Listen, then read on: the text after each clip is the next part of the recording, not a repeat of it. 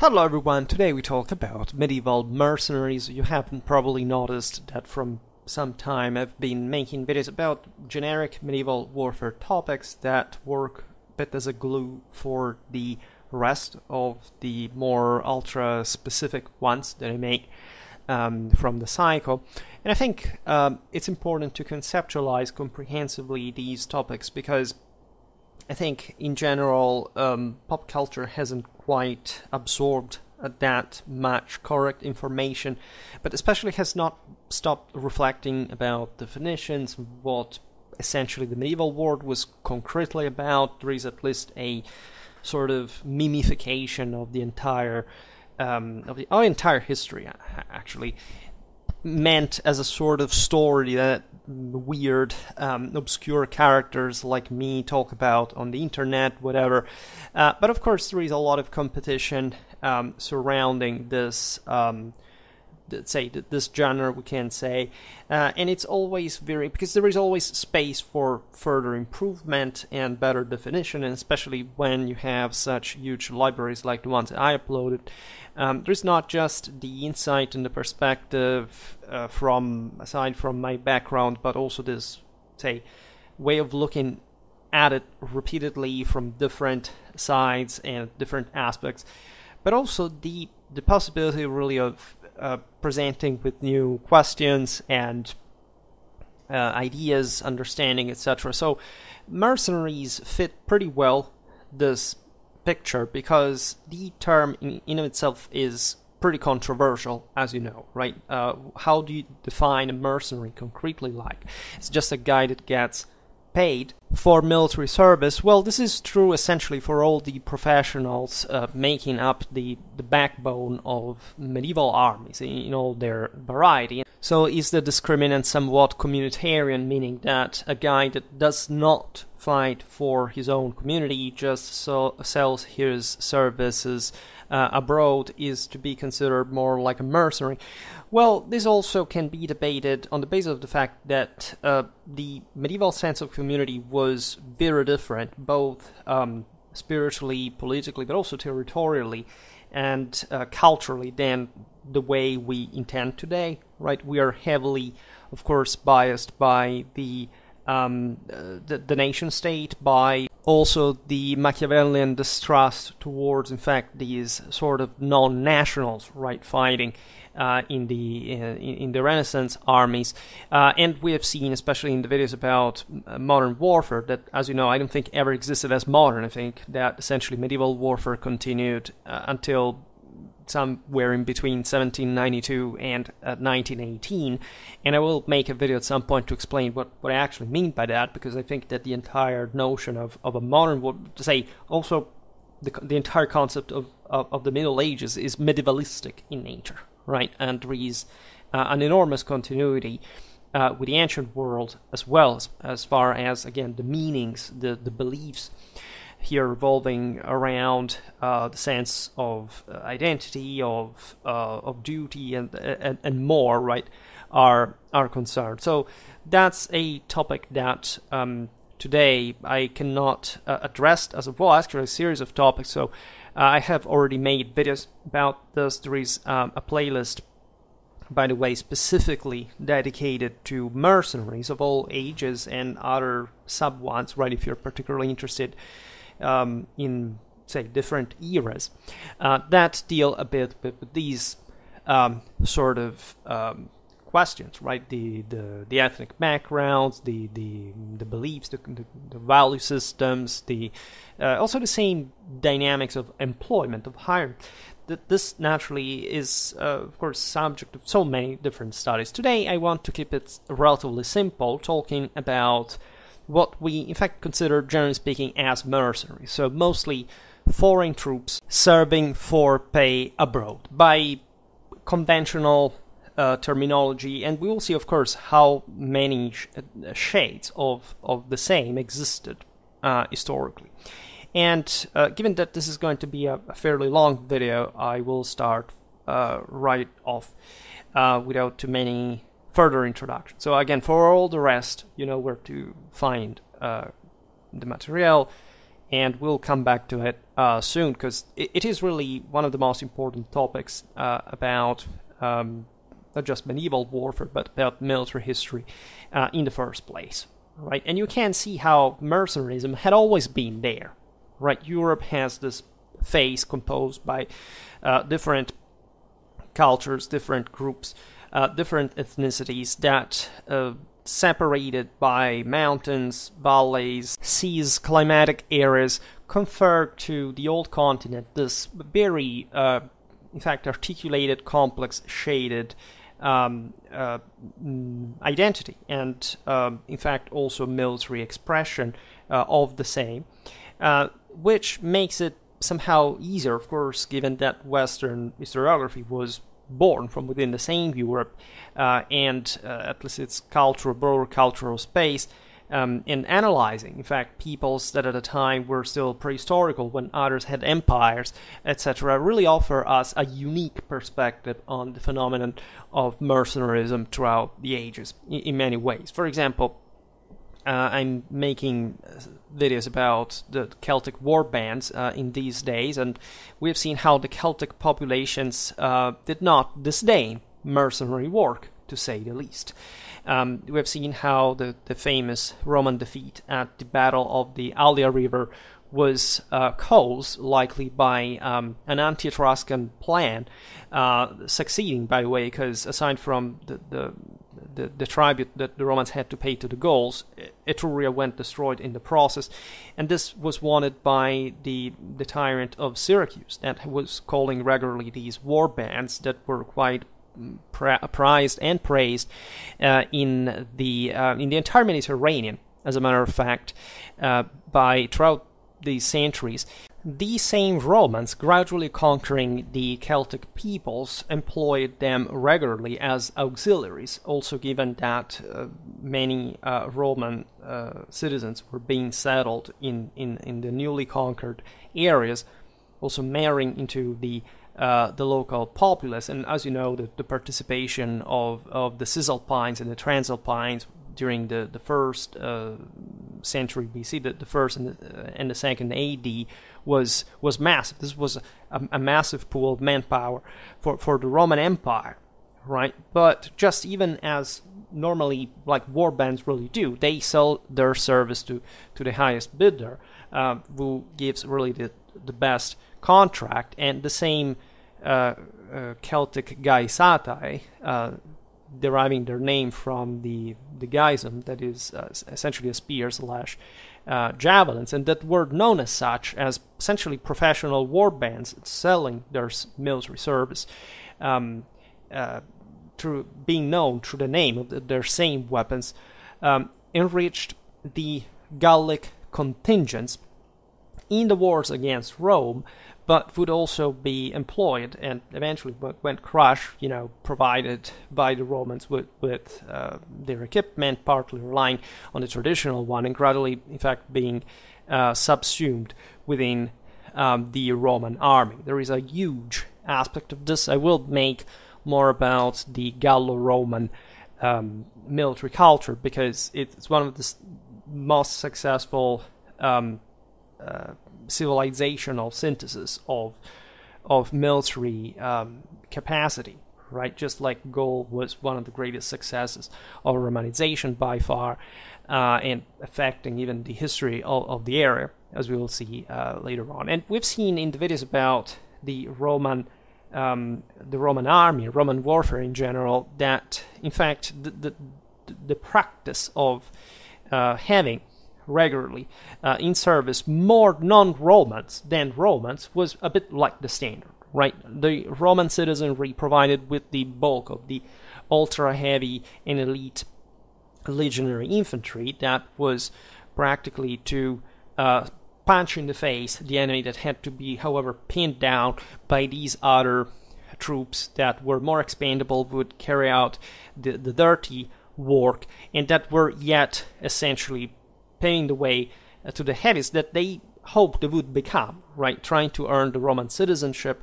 for themselves, of their children, and eventually enjoying, in fact, the status that these overlords really had, right? It was really brutal, right? The Romans really made everybody sweat right in these centuries for getting their citizenship, as far as this really meant everything in the traditional meaning of the empire.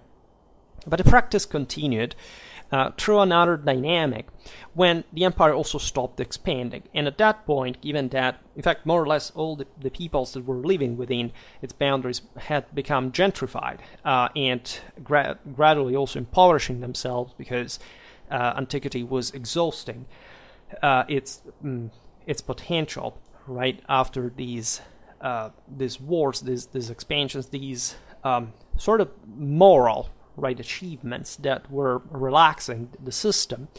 In fact, Rome began to search for troops outside of the frontier. Right, I made a video about the Sin Macari. It's one of the old ones. I will perhaps re-upload it with better pictures for the usual issue that we had back then.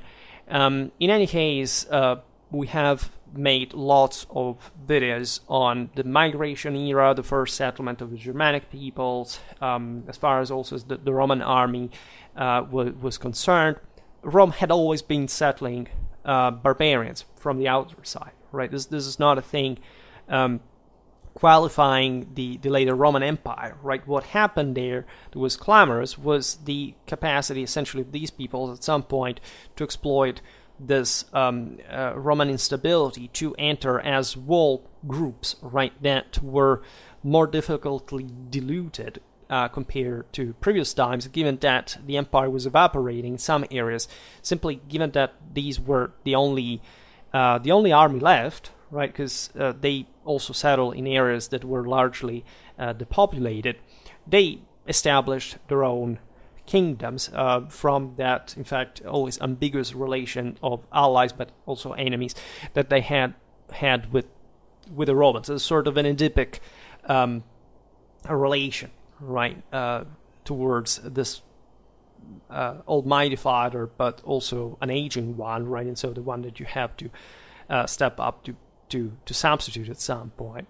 And throughout this time, you know that mercenarism was actually all over the place, right, and it was intensifying as such, right. And one dynamic that we will observe in this video is the fact that in my opinion, I've been studying, as you know, medieval warfare for decades now. I have my own chevrons academically, and the distinct impression that I've had is that what we see is this constant cycles of war bands, of invaders, etc.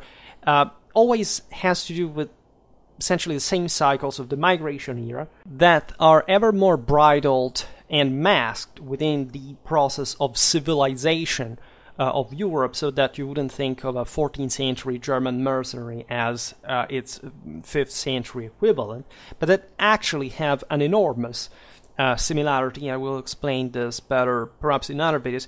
By the way, chronologically speaking, you will see it already from the title. Today I will stop to essentially the 13th, early 14th century, right? Because, well, generally speaking, I will talk about the later Middle Ages as well, but I intend to dedicate a whole chapter to the condottieri in Italy, both the foreign and the Italian ones, in another video, right? So this excludes, in part, not Italy, actually, but that's say geographically in the previous centuries, but this very specific type of mercenary business, right, and model that, in fact, has a lot to do with the Renaissance, early modern warfare, and again, that's sort of another chapter, but it's not much because it's not supposed to be medieval, but because it really deserves to be treated as one on its own, right?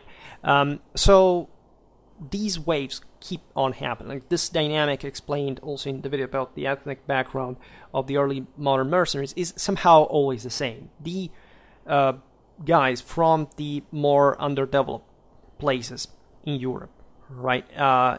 Generally, because there are exceptions of very elite places creating very elite mercenaries, right? But they are overall the exception, right? Provide with this vigorous, brutal, primitive youth that knows just how essentially to massacre people, to cut throats, to butcher enemies, etc., that live still in a condition of quasi-savagery, and that basically, given their poverty and need of, say, employment, are also, given their condition, relatively cheap to employ, and you find them, in fact, fielded by, pretty far away, and you know that fundamentally Europe undergoes this acceleration in the blending, right, also of the various national, say, connections and the broader European identity, as a matter of fact, through this mercenary phenomenon, which I think is one of the most important and overlooked aspects of all of this.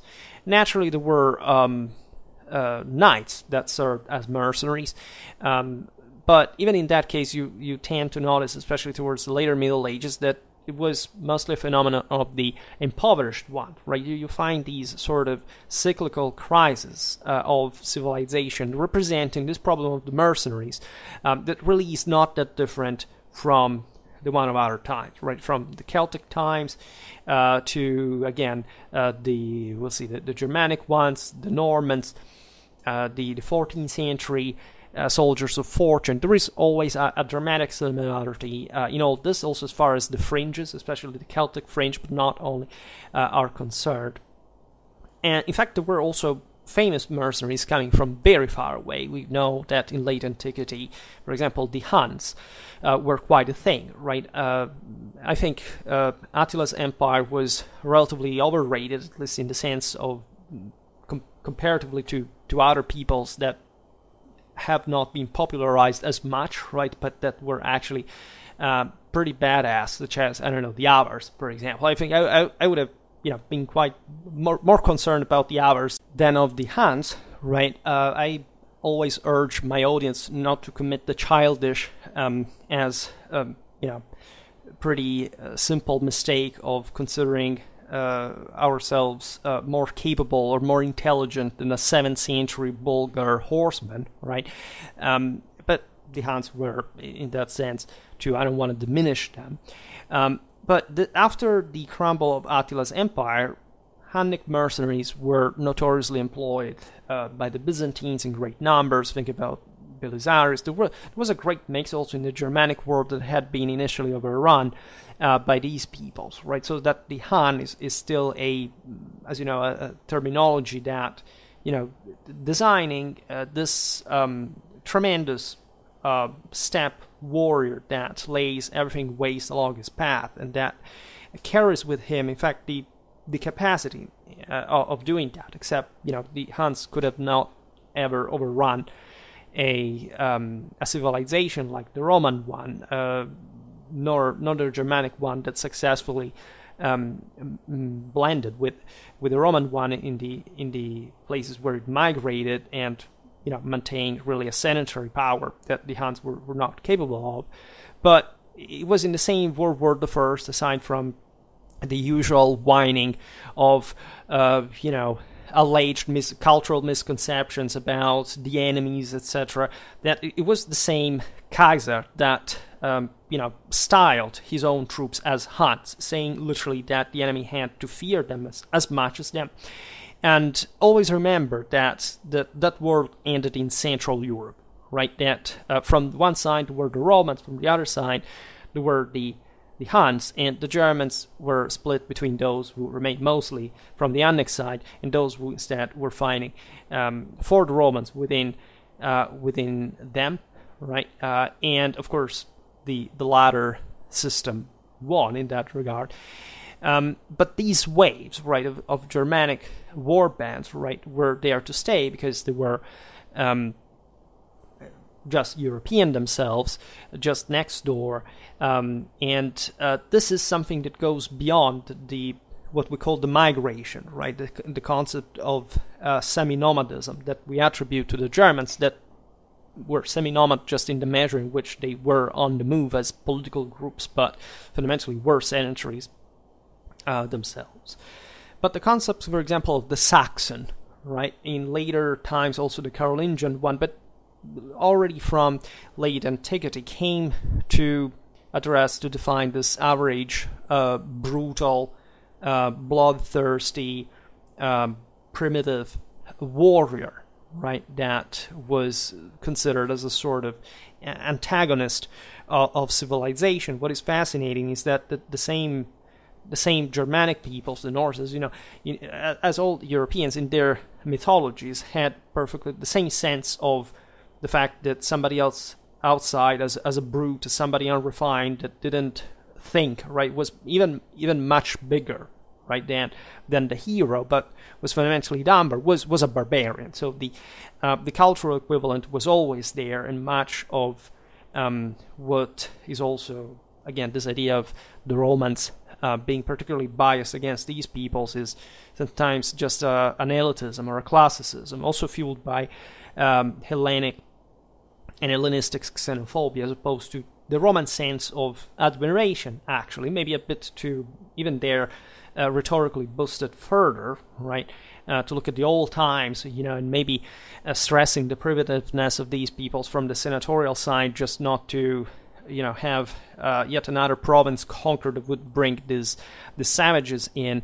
But that definitely was pointing at the most obvious evidence. These were warlike peoples, right? That the abodes from which they stemmed were chronically unstable, fragmented,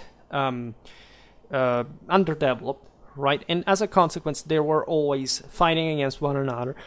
As a consequence, they were not really the best military as a whole, right? They didn't have, say, particularly advanced armies, themselves. But if, in fact, equipped by the Romans, settled within the empire, and so also being provided with the same structures that the Roman army used to supply and to arm and to train their forces, were definitely by the 6th century essentially matching what had been the strongest army by standard, by quality, in the ancient world. Right? I will not digress on how you can hardly distinguish a 6th century, Longobard Arimanus from a Byzantine Caballarius, right? Especially in places like Central Europe on the Illyrian frontier. But it's evident that times were really changing,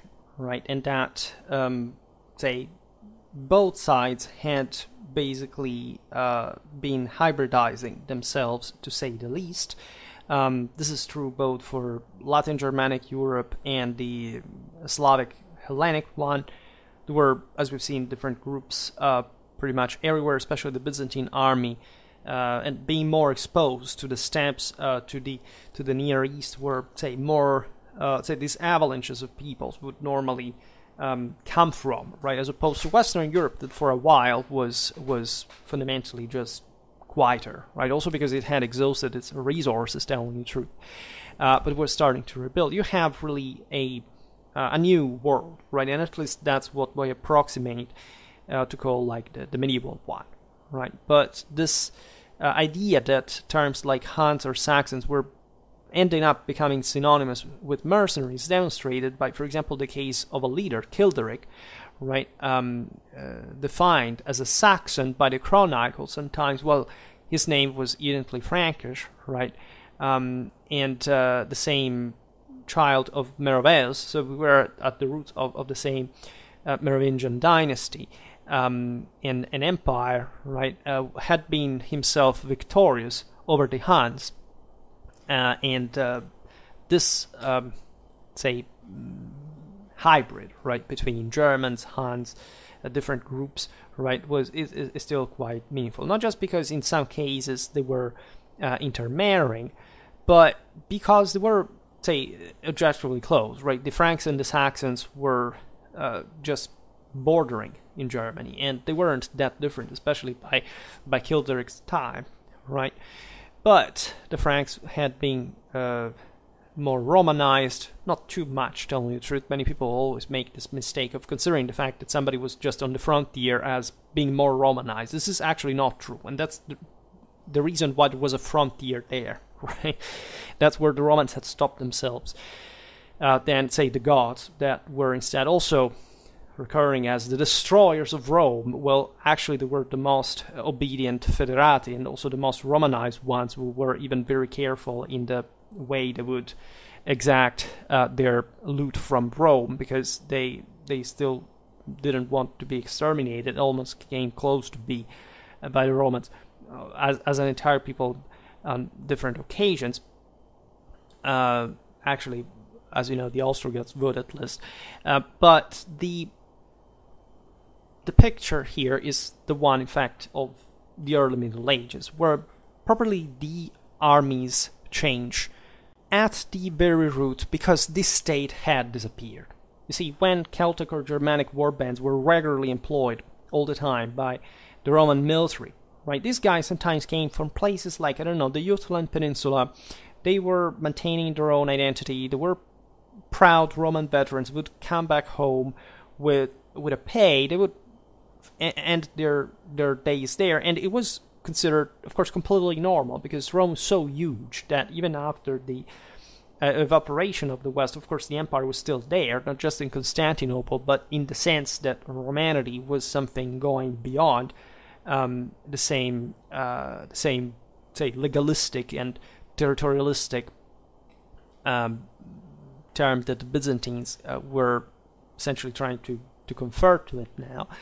And among the many effects of the fall of this imposing system that had, again, supplied a permanent army that was, again, the top-notch, professional, qualitative one, really stabilizing with very few people. By the way, this is impressive about the Roman army, is that they were dramatically few, and that for centuries they just kept Europe at bay, right? The Roman Empire did not end in any border, right? It was as deep as it was, say, outside what we consider as the limes. There was not even a term used by the Romans, by the way, as it was in the internal part, right? Just by sheer deterrence of these legions, were always politically and strategically and logistically conceived as projected towards this rapid move towards the outer side, and keeping, in fact, these other populations there at bay.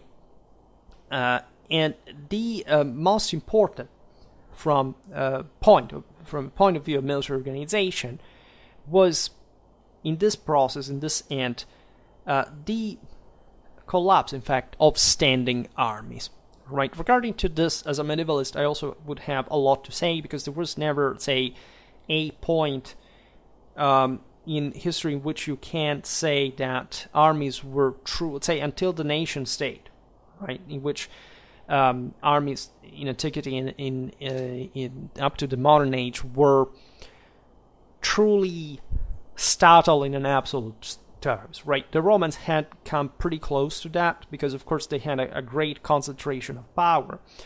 But as we've seen, in many ways they had this various contingents of vassals, of subjects, of allies that were also highly influencing the same ways of Roman war. And it's not much a point from a doctrinal point of view, but it's the political, say, control of these forces that could be seen in sort of different ways. In any case, yes, the Roman military had permanent forces that, however, never disappeared in absolute terms, right? You always have, even in a comitatus, essentially, like bodyguards. I think about the huscarls, think about anyone that, like also in the Middle Ages, were maintained as a core of royal force of whatsoever, and that were de facto permanent, right?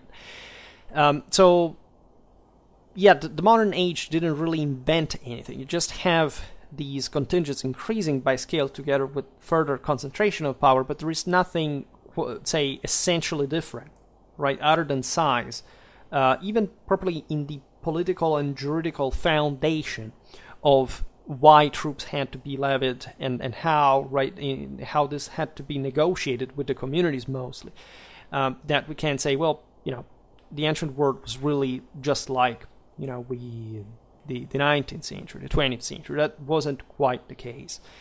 But definitely the collapse of the Roman Empire, so truly meant in its deterrent capacity, was a huge problem for everybody involved, because in case you didn't notice, from the fall of the Roman Empire was no power that fundamentally was ever able to repristinate this in its universal unity, and therefore to provide with that very long term of stability that allowed, in fact, most of the world at the time to enjoy a peaceful reality, right? There is no doubt that as violent as still that world really was, where there was no comparison with anybody living outside, which is also one of the reasons why those people wanted to move inside, because they wanted essentially to enjoy the same benefits of humanity. And very often today this is flipped, because we live in a populistic fourth estate or delusion in which basically the idea is that it was allegedly free people, as opposed to the Romans, when you actually realize, as we'll see also better now, that it was the aristocracies that controlled the communities, and the process accelerated exactly in the moment in which they entered the Roman world, either in a mediated or immediate way, and by that point the entire concept of freedom was not just undermined by the affirmation of an elite that is also witnessed by the new style of warfare, with cavalry essentially becoming the most important arm, but the fact that that freedom out there had simply meant that you're negatively free, in the sense that you're free because there's literally no order, right? And part of the reason why these people were so warlike, again, is that they needed to learn how to fight, otherwise they would go down. And hell, they took down each other in ways that were vicious, right? We can say be impressed by the Romans giving say rebel barbarian chieftains as a meal to the lions in the arena, but these were the same chieftains that literally at some point invited the Romans to literally enjoy the spectacle of an ambush of other peoples in Central Europe, just for proving to the big Romans how big themselves they really were. And I really talked at length about the Comitatus, the Germanic war bands, but also the Gallic fiannas, etc., to just tell you what that word actually was, which is something that, at least in a conventional state of mind of the 21st century, I think, again, most people are just not prepared to know. But this is also how you actually make a civilization. This is not really a negative thing, right? What eventually boosted the Romano-Germanic system further was, after all, the fact that institutions were needed standing, that as all what could be saved was preserved, right? And that, ironically, or maybe not unironically, individual freedom was maintained more from a juridical, personal, and just political, economical way in the Roman world, right? In Mediterranean, rather than, especially the Western one, rather than actually other.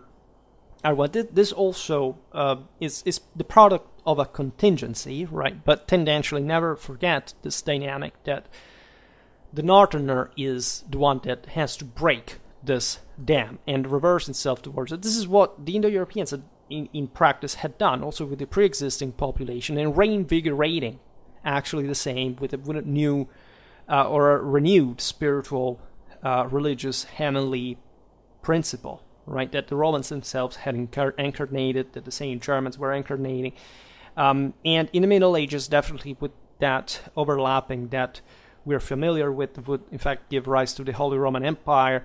Once again, it was actually the same Roman Empire, and again, I'm not digressing on this because I made enough videos about the Renovatio Imperii and why it's totally fine to use the term Byzantine, by the way, on my channel that you can all look at, right? But the point, as far as mercenarism is involved, is that such collapse, such fragmentation, but also the attempts of, in fact, keeping things together in the Romano-Germanic world, were essentially posing the question of how the military had to be maintained, right? And in this system that was more private than before, was, public authority had collapsed or at least shrank dramatically, the private, the contractor, the military professional is somebody that can really go out there and banally carve himself a lordship, for example, on his own. And this is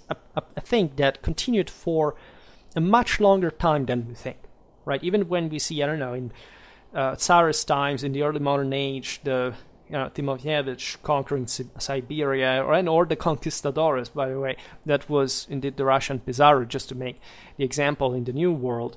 You really had this comebacks, because at the end of the day, who does go out there to lose so much? Because the chiefs, the leaders are really good, and the troops as well. But that's fundamentally something that just a desperate person can do, right? Again, in a system in crisis, we've seen what the poverty of the, again, pre-industrial, pre-modern world really were, right? There is an enormous literature just showing you how, of course, the military lifestyle was sometimes better than, but often I would say even, than the one of an average peasant, right? But still, it was pretty trashy, right? And still pretty dramatically dangerous, but not just because of war per se, but just the general lifestyle involved, right? And this obviously speaks of a lack of rule by some degree connected with this. Again, I can't digress on how, again, true this was up to very few centuries ago.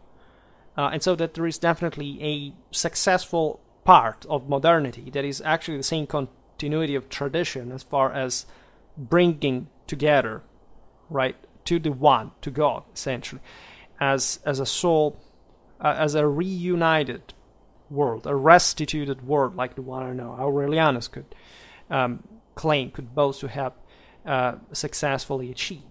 That was actually, even from within the most humble, unknown, forgotten miles of the 11th century, the ultimate purpose of it all, that is to say, to make sense, right, to bring order where there is chaos, right, and surely, spending a bit, more of energy and creating a bit more of entropy, but in virtue of the transfigurational spiritual force to actually being able to invert the process once that the situation has been established, right, this rule has been established. A further problem connected to what was happening essentially late antiquity in the early Middle Ages involved this troops that Rome had made extensive use for centuries that now were really, in fact, loose on their own. The general Aetius, 309-454, just to give one example, had profitably engaged contingents of Huns, right, foreign troops paid to fight, called mercenary militas, or peregrini militas, more specifically, and to of course establish an important degree of personal power himself. In his youth, Aetius had lived in close contact with the Goths and Huns, and thanks to the bonds of friendship that he had managed to forge with them, he had no difficulty in recruiting forces from among those who were hostile, in that case, to Attila's hegemony, to defend the empire. Most likely men, again, of different ethnic groups, but still available to serve in paid war bands under the generic label of Huns. Right. This aspect is also very important, that when we talk about Huns, Saxons, Normans, etc., we're using synecdoches here. Right. These were not literally people from those ethnic groups, for whatever, by the way, the terms themselves meant, because they were quite vague. Right.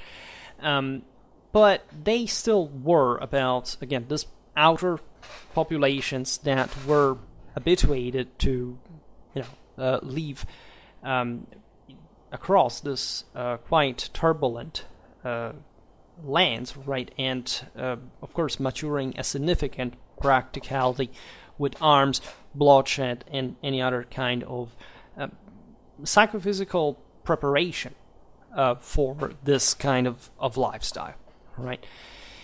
The only problem about these forces, again, is the fact that they would gradually take over themselves, that they would gradually essentially defend successfully. Think about the Battle of the Catalonian Plains, the Roman Empire, but eventually remaining there. I made lots of videos about the Alans, for example, recently.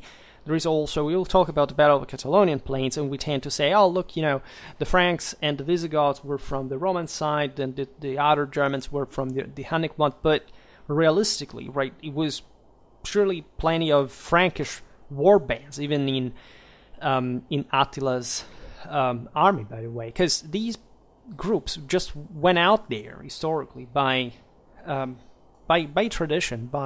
This was thing we've seen also for the same birth of Rome, right? This new cycle of young devotees to the deity of war that were literally sacrificed, going out there, either killing their enemies and taking their women and founding a new life, right? Or getting slaughtered in the process. Also because in the moment in which they entered the war band, they were not belonging to anyone but the same god, right? So an accomplishment was essentially irrelevant because as those humans, they had already been dead, right? And this is what even the concept of the werewolf or other anthropological, folkloristic, but still religious, right, and militarily connected practices we will come back on were concerned. That Ezio essentially crushed and deported the Burgundians on the Rhine that had remained in between the Roman and the Hunnic world and were undecided. They had already been beaten by other groups such as the Vandals, and that incident is recorded likely in the Nibelungenlied, where actually it's the final showdown. We're talking, of course, medieval times where these things have been re-elaborated, but it took place in Vienna, in allegedly Attila's court. But we think that the final battle in the hall, etc., is just the last stand of the Burgundians against the Huns, yes, but of Ezio back in the 5th century. And that would be really fascinating, because at that point a lot of stuff was mixed in, and you can appreciate the beauty of this literature without the necessary historical adherence to what happened. But it was pretty much about that, right? Brotherhoods of warriors that, for example, had this sworn oath, they drank each other's blood, which also had to do with sacrificial human sacrifices, because again, every once in a while they had to kill one randomly just to show the others that, again, they were nothing. In that point, it's the perfect concept of military discipline. You must be destroyed as a human being and being redesigned, rebuilt completely out of scratch as a purely slaughtering machine. And thanks God for that, by the way, because otherwise we wouldn't have an effective military. And these peoples understood it, definitely. And you understand that compared to, I don't know, a Roman peasant in the Mediterranean that was just under, like so many others, under just one guy that owned all the land across different provinces and that, of course, had disarmed them, etc. These guys made the better soldiers, except the imbalance between the two systems was becoming apparent. So this is, in part, at least, how the system really worked, because, say, those latifundia were also functional to maintaining a military that, for example, in the Eastern Roman Empire survived in spite of the dramatic pressure, by the way, of these avalanches of, again, terrible nomads that more or less stopped infesting Western Europe after the migration era, but that were always next door. And always remember, Central Europe is there, right? Germany does not have an eastern frontier of any kind, or it doesn't have an eastern border of any kind. There's just the huge frontier up to the steppes, and as you know, throughout the early Middle Ages, up to even the British Isles, etc., the entire culture is redesigned, re-injected, at least reinvigorated on the basis of that knightly, chivalric, equestrian sense of heavenly ruler that all these at that point, sedentarized peoples in the 1st century BC remembered their own ancestors back in the day, and that at this point, thanks also to this collapse of the state, the reaffirmation of this privatistic culture, feudalism, etc., were seen being boosted further, and in some ways defining a bit what we think the Middle Ages like, even in its shortcomings, right? The fact that this stemmed from the lack of a solid statal authority, control, capacity to enforce a collective discipline, to have the resources to maintain large bodies of troops on a regular basis. These are all things that Eurasia was too exhausted for, and so this is a process technically that, as we have seen in the videos about Chinese warfare too, happens pretty much everywhere, and that has such various consequences. If Rome, in her last decades of imperial life, had deployed armies made up mainly of soldiers coming from outside the empire, right? But by the way, organized on a stable basis and reinforced in case of necessity by drawing on further mercenary troops, the militias of the Germanic invaders had, on the contrary, a tribal organization characterized exclusively by ties of direct dependence on a clan leader, right? And this would dramatically help catalyze the process of mercenarism, because their cultures were founded literally on autonomous nuclei that were already militarized and capable of surviving out there in the wilderness, so essentially providing for their own equipment, supplies. At least, of course, they would be often re-equipped. That was the least that could be done when, say, they were employed by some mercenary state, etc.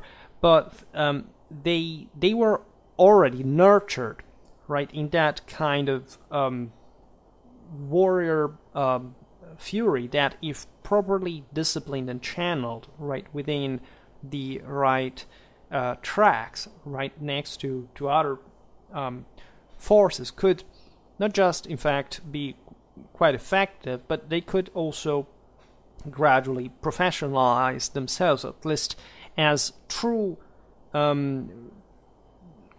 true mercenaries, at least in the measure in which they were normally thinking just to serve abroad and to learn that expertise, capacity, etc., that when come back home could help establishing some sort of more stable polities, which could be done only through an incredible amount of violence, given that, again, lack of centralization that exists there. This is basically the story of all these peoples in a way or another.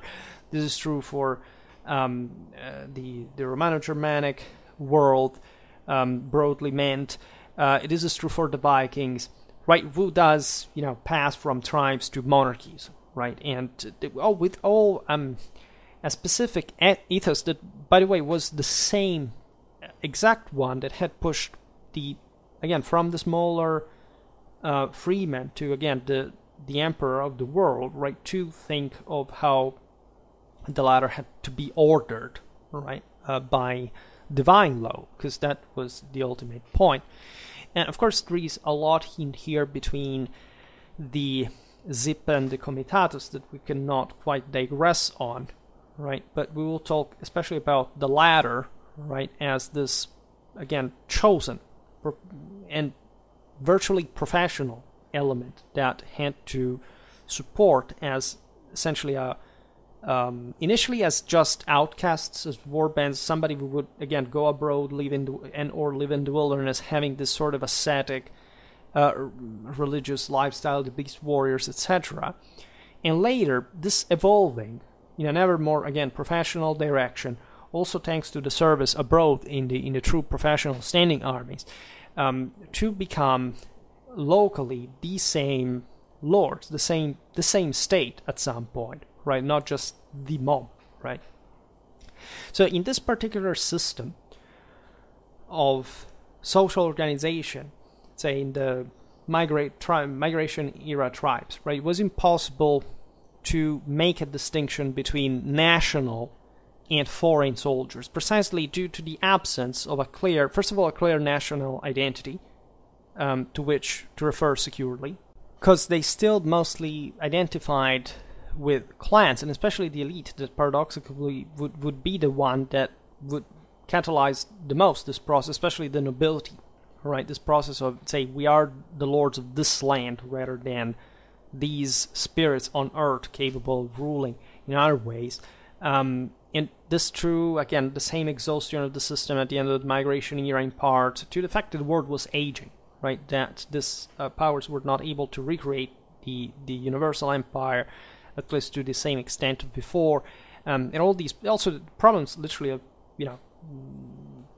chronological, ends, right, terms regarding to this exploit, but because they were, in fact, attached to their own dynastic power, what was to become one, right, and they could emerge only through this incredible sense of warrioristic, in fact, selfish individualism, which is the one that exactly, in fact, was dramatically boosted forward in these systems, because it was the only one available, right? They didn't have any other mean to convince others, or say, of the worthiness of a more unitary cause, unless they show to be that strong individually, and so gradually managing to subject the others and building something more complex. And it took an incredibly long time, right? The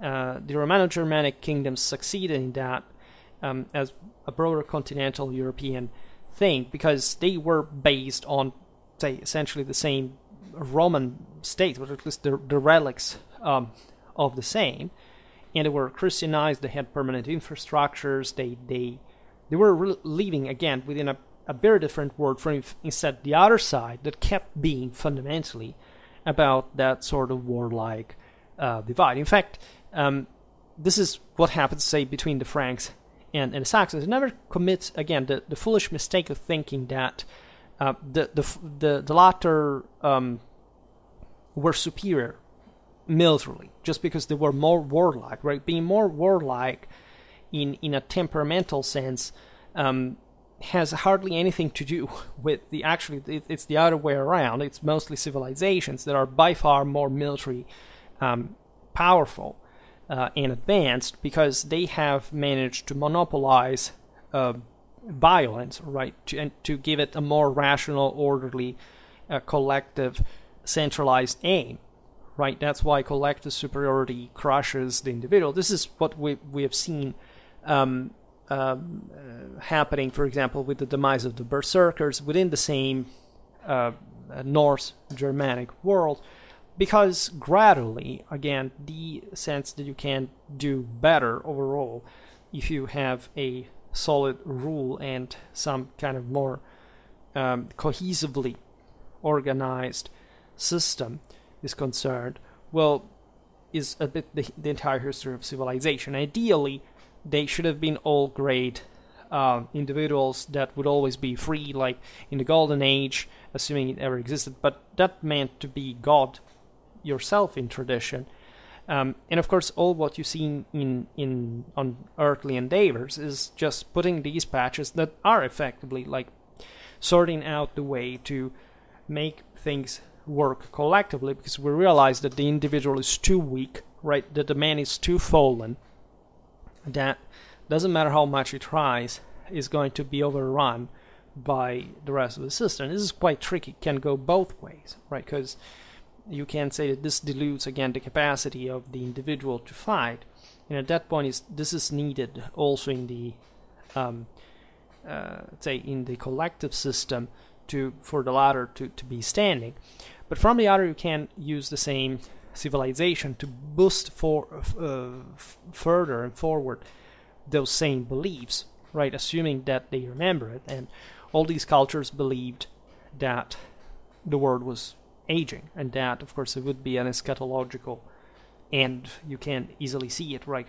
The Romans, the Germans, all passed from an heroic sense of of the ruler, right, to essentially a sort of deterministic fate in which, hardly anybody can invert the fall, right? This is really happening from the last couple of millennia, right? And just beliefs adapt, aside from the last couple of centuries that of course began to destroy systemically any trace of tradition on purpose, even though that also means to fail yourself, and to highlight those who actually maintain it. But in a broader sense, again, if you look at the history of civilization in the millennia, you have this sense of fatigue, right? This sense of exhaustion that especially the early Middle Ages definitely show, right?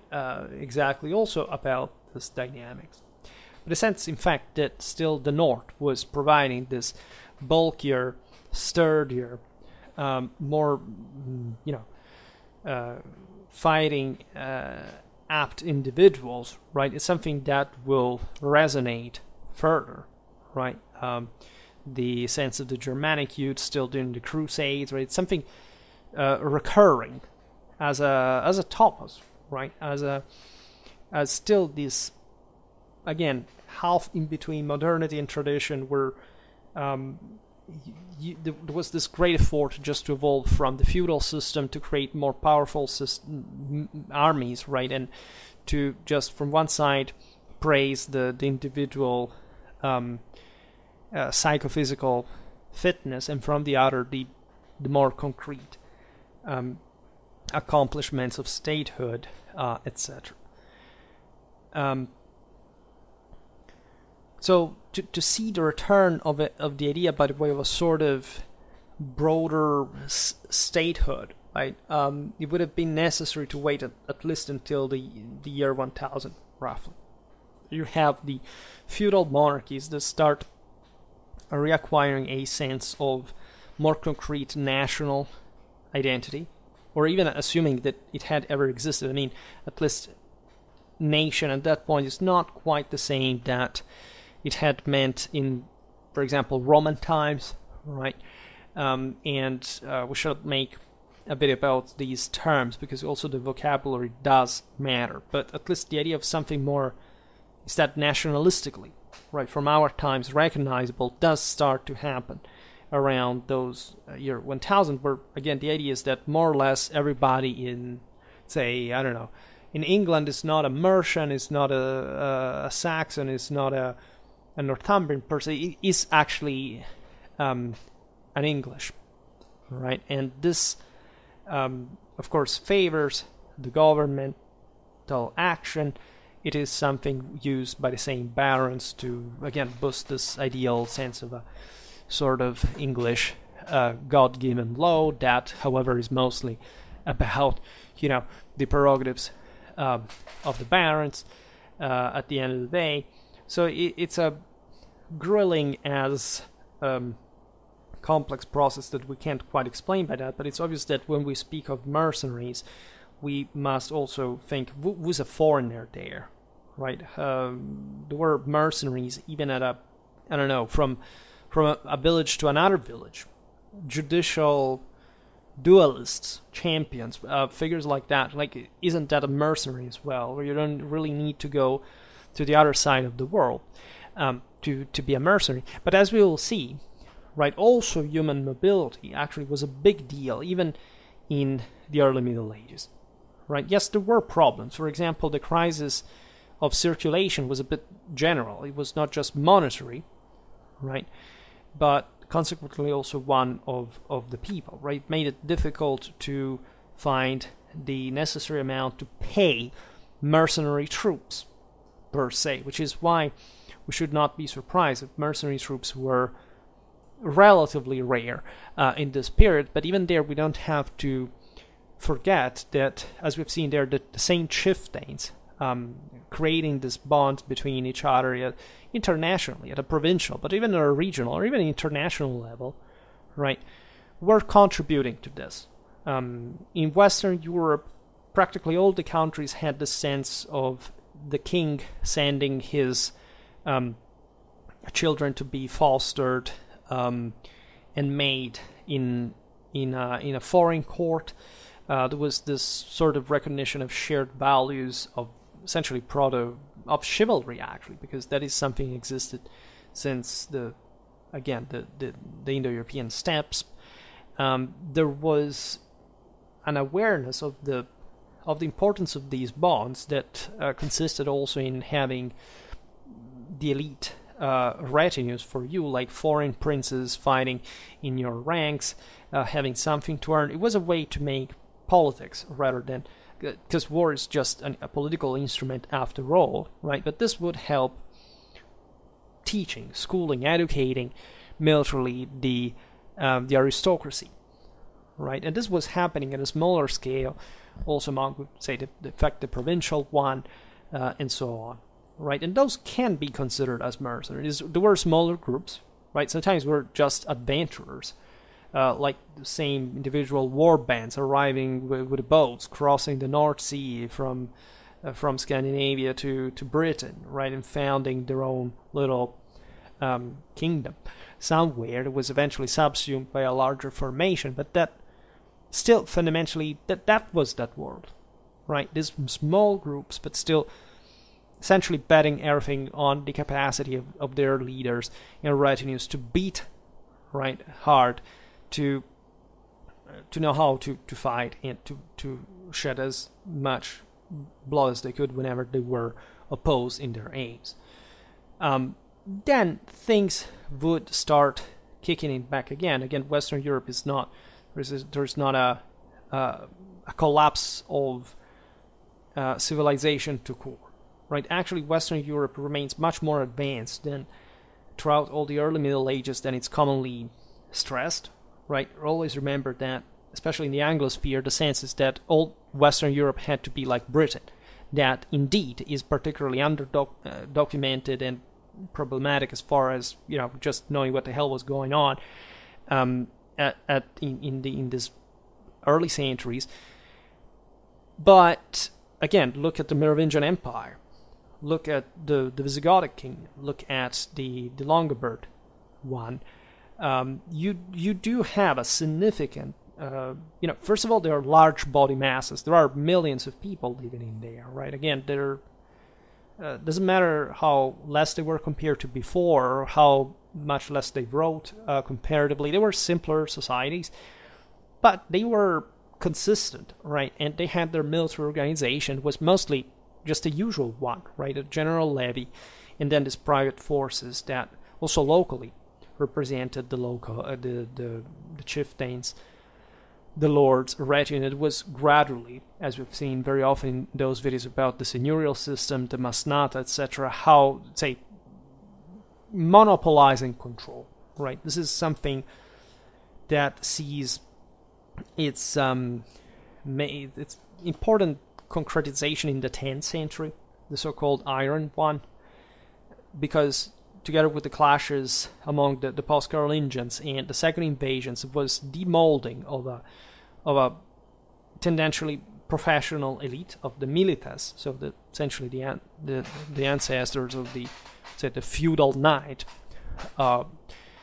in the later Middle Ages, that was throughout the space internationally recognized, primarily by the status, and so the capacity of fighting on horseback with an inadequate panoply, heavy armor, and enough supplies again to maintain yourself in that lifestyle, which was indeed professional, right? So at that point, for many areas in Europe, especially the ones newly conquered by the Carolingians, such as especially Saxony, etc., that would become the next imperial house, by the way, and reflecting that, because the warlikeness, right, of tradition plus the modernity of civilization, there is always, in all the peoples who make it in history, the actual deal, right?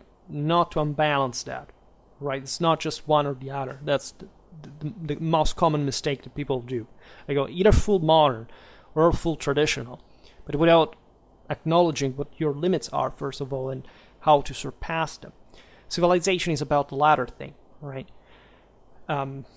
So gradually things do change, right? And always remember again that even in Western Europe, pretty much the military standards were the same of these, right? You can, yes, technologically, but it's very relative, telling the truth. And I'm a great proponent of the idea that, again, the Crusades woke up the Westerners. It's BS.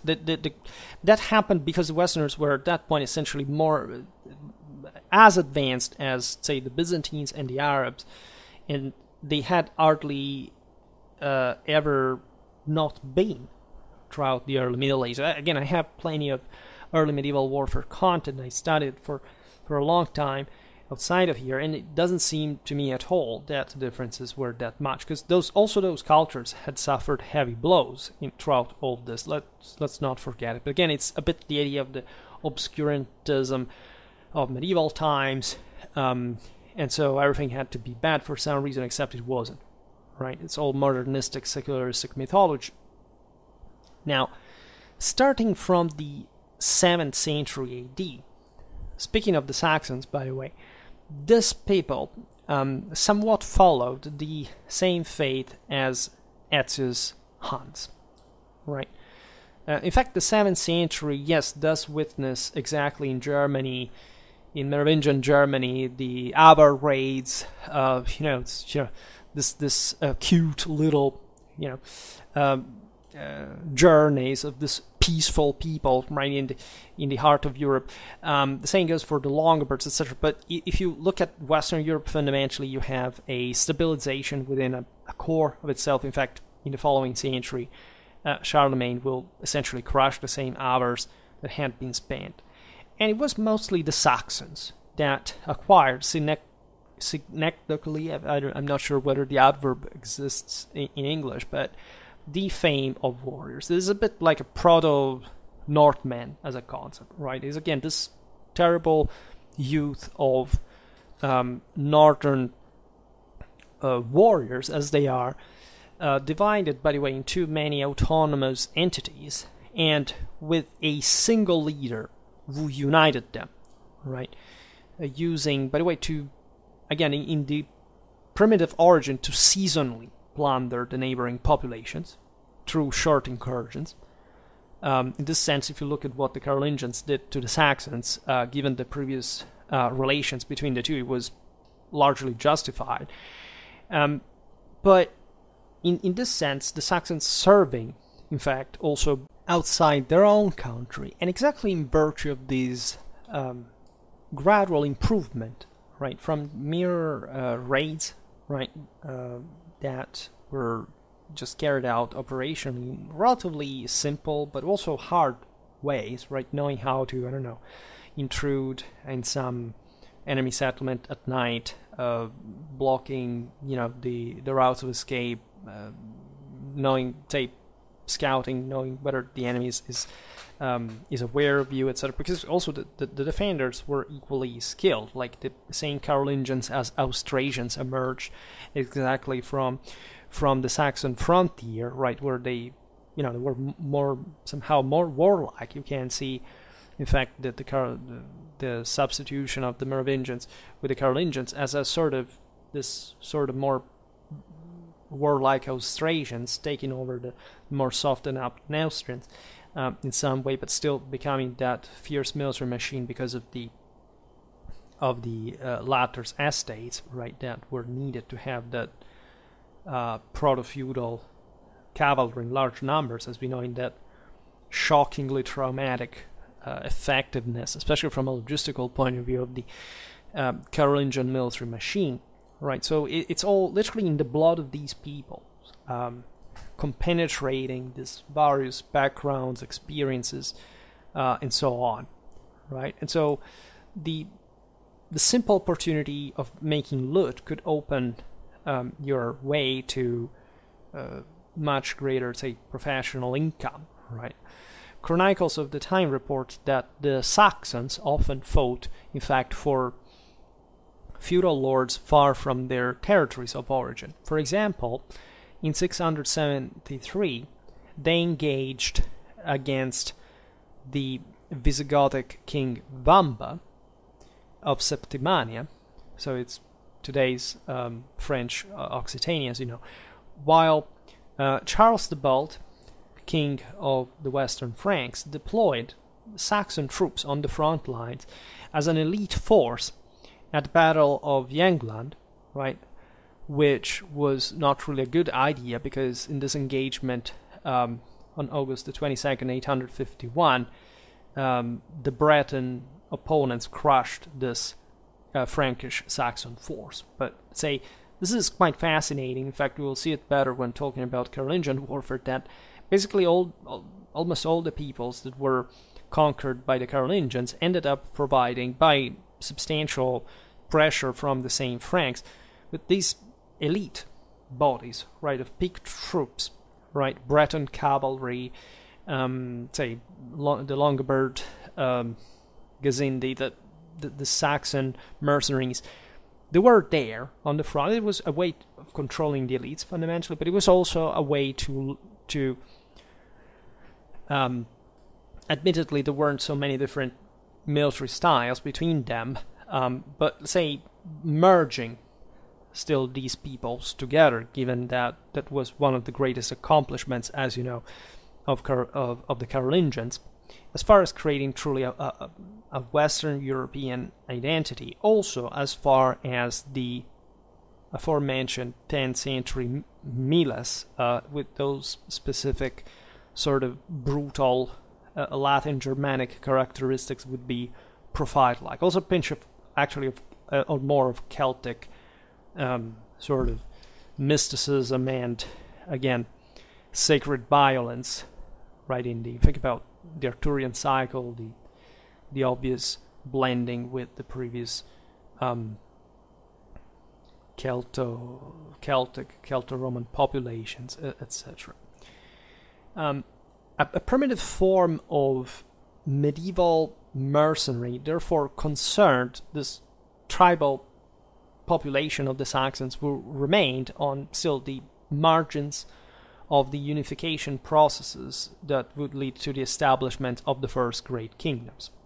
Picture this, because I made multiple videos on early medieval Germany, and especially on a regional basis, and that shows you how, what I was saying before, there was this kind of huge, endless frontier of some kind, right? Within even the same Germanic world, right?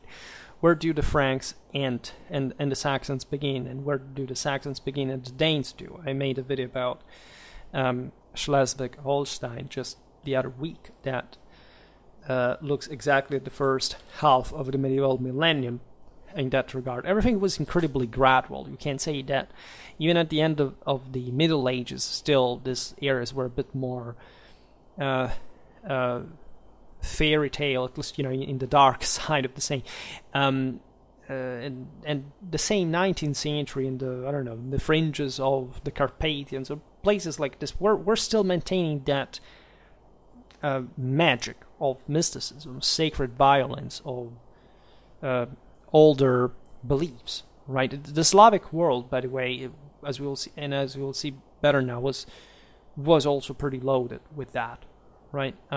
Except it seems that the Germans, at least because the, let's say, Western Europe was better documented, but also more dynamic, let's be honest, compared to the Slavic and even Byzantine world, comparatively. Again, Latin Germanics, Greek Slavic by some degree. Well, we know what the ratios would end up to be. I made so many videos about the Byzantines, not just about warfare, but explaining a bit why, for example, the Orthodox world was confined to a certain area of Europe rather than the Catholic West, right? So, partly due to a warrior vocation, but above all attracted by the opportunity to make money in the event of famine, even, or demographic growth. It was not just greed per se, right? They needed, literally, this is the reason why they were so warlike. They needed cyclically to survive, because their surplus was often really short, right? And in many ways, even the migration era had been triggered by this desperation. At least it was a rational process also regarding the awareness of the international situation. But if you are just a happily established sedentary people, you do not get on the move, right? Just per se. It's because they were already habituated from all these fights that were going on among each other. And that's why these individuals or organized groups sought their fortune in the profession of arms. And you can really see this in many cultures. The Vandal one, even the iconographies, etc. You don't have much of an established order. You don't have much of a demic concentration or communication development, whatever. But you have still in the mindset of these guys that the hero of the situation is a guy on horseback that roams the world and brings order and searches for adventures and grows and is able to regenerate his soul.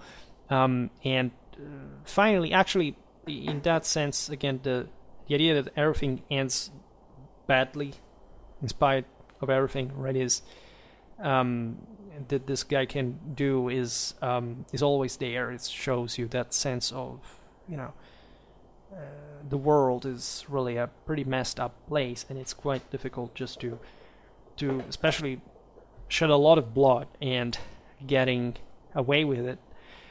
It's not much about violence that is criticized at all, but it's just the sense of blind violence or some mistake, some misspeech of some sort that dooms you, right? And if you lower the guard, you're going essentially to just pay for it. It's just what happened to the Nibelungs, as we've seen. It's just a bit like the destiny of men, that sometimes if can heroically succeed in twisting fate, but still ending pretty badly, and also in pretty ignominious way sometimes, killed, backstabbed while not wearing armor. Think about Siegfried, think about the parallel with Achilles, the dragon's blood, etc. So it's always about this journey ending more or less disastrously, in spite of you being think about Gilgamesh epopee, or it's always more or less the same myth. And speaking, in fact, of the Norse, the Vikings followed a similar path. Again, it's difficult to separate, to divide them, say, at least as the peoples of origin from, but also in the same military and mercenary activity from, say, the Saxons, for example.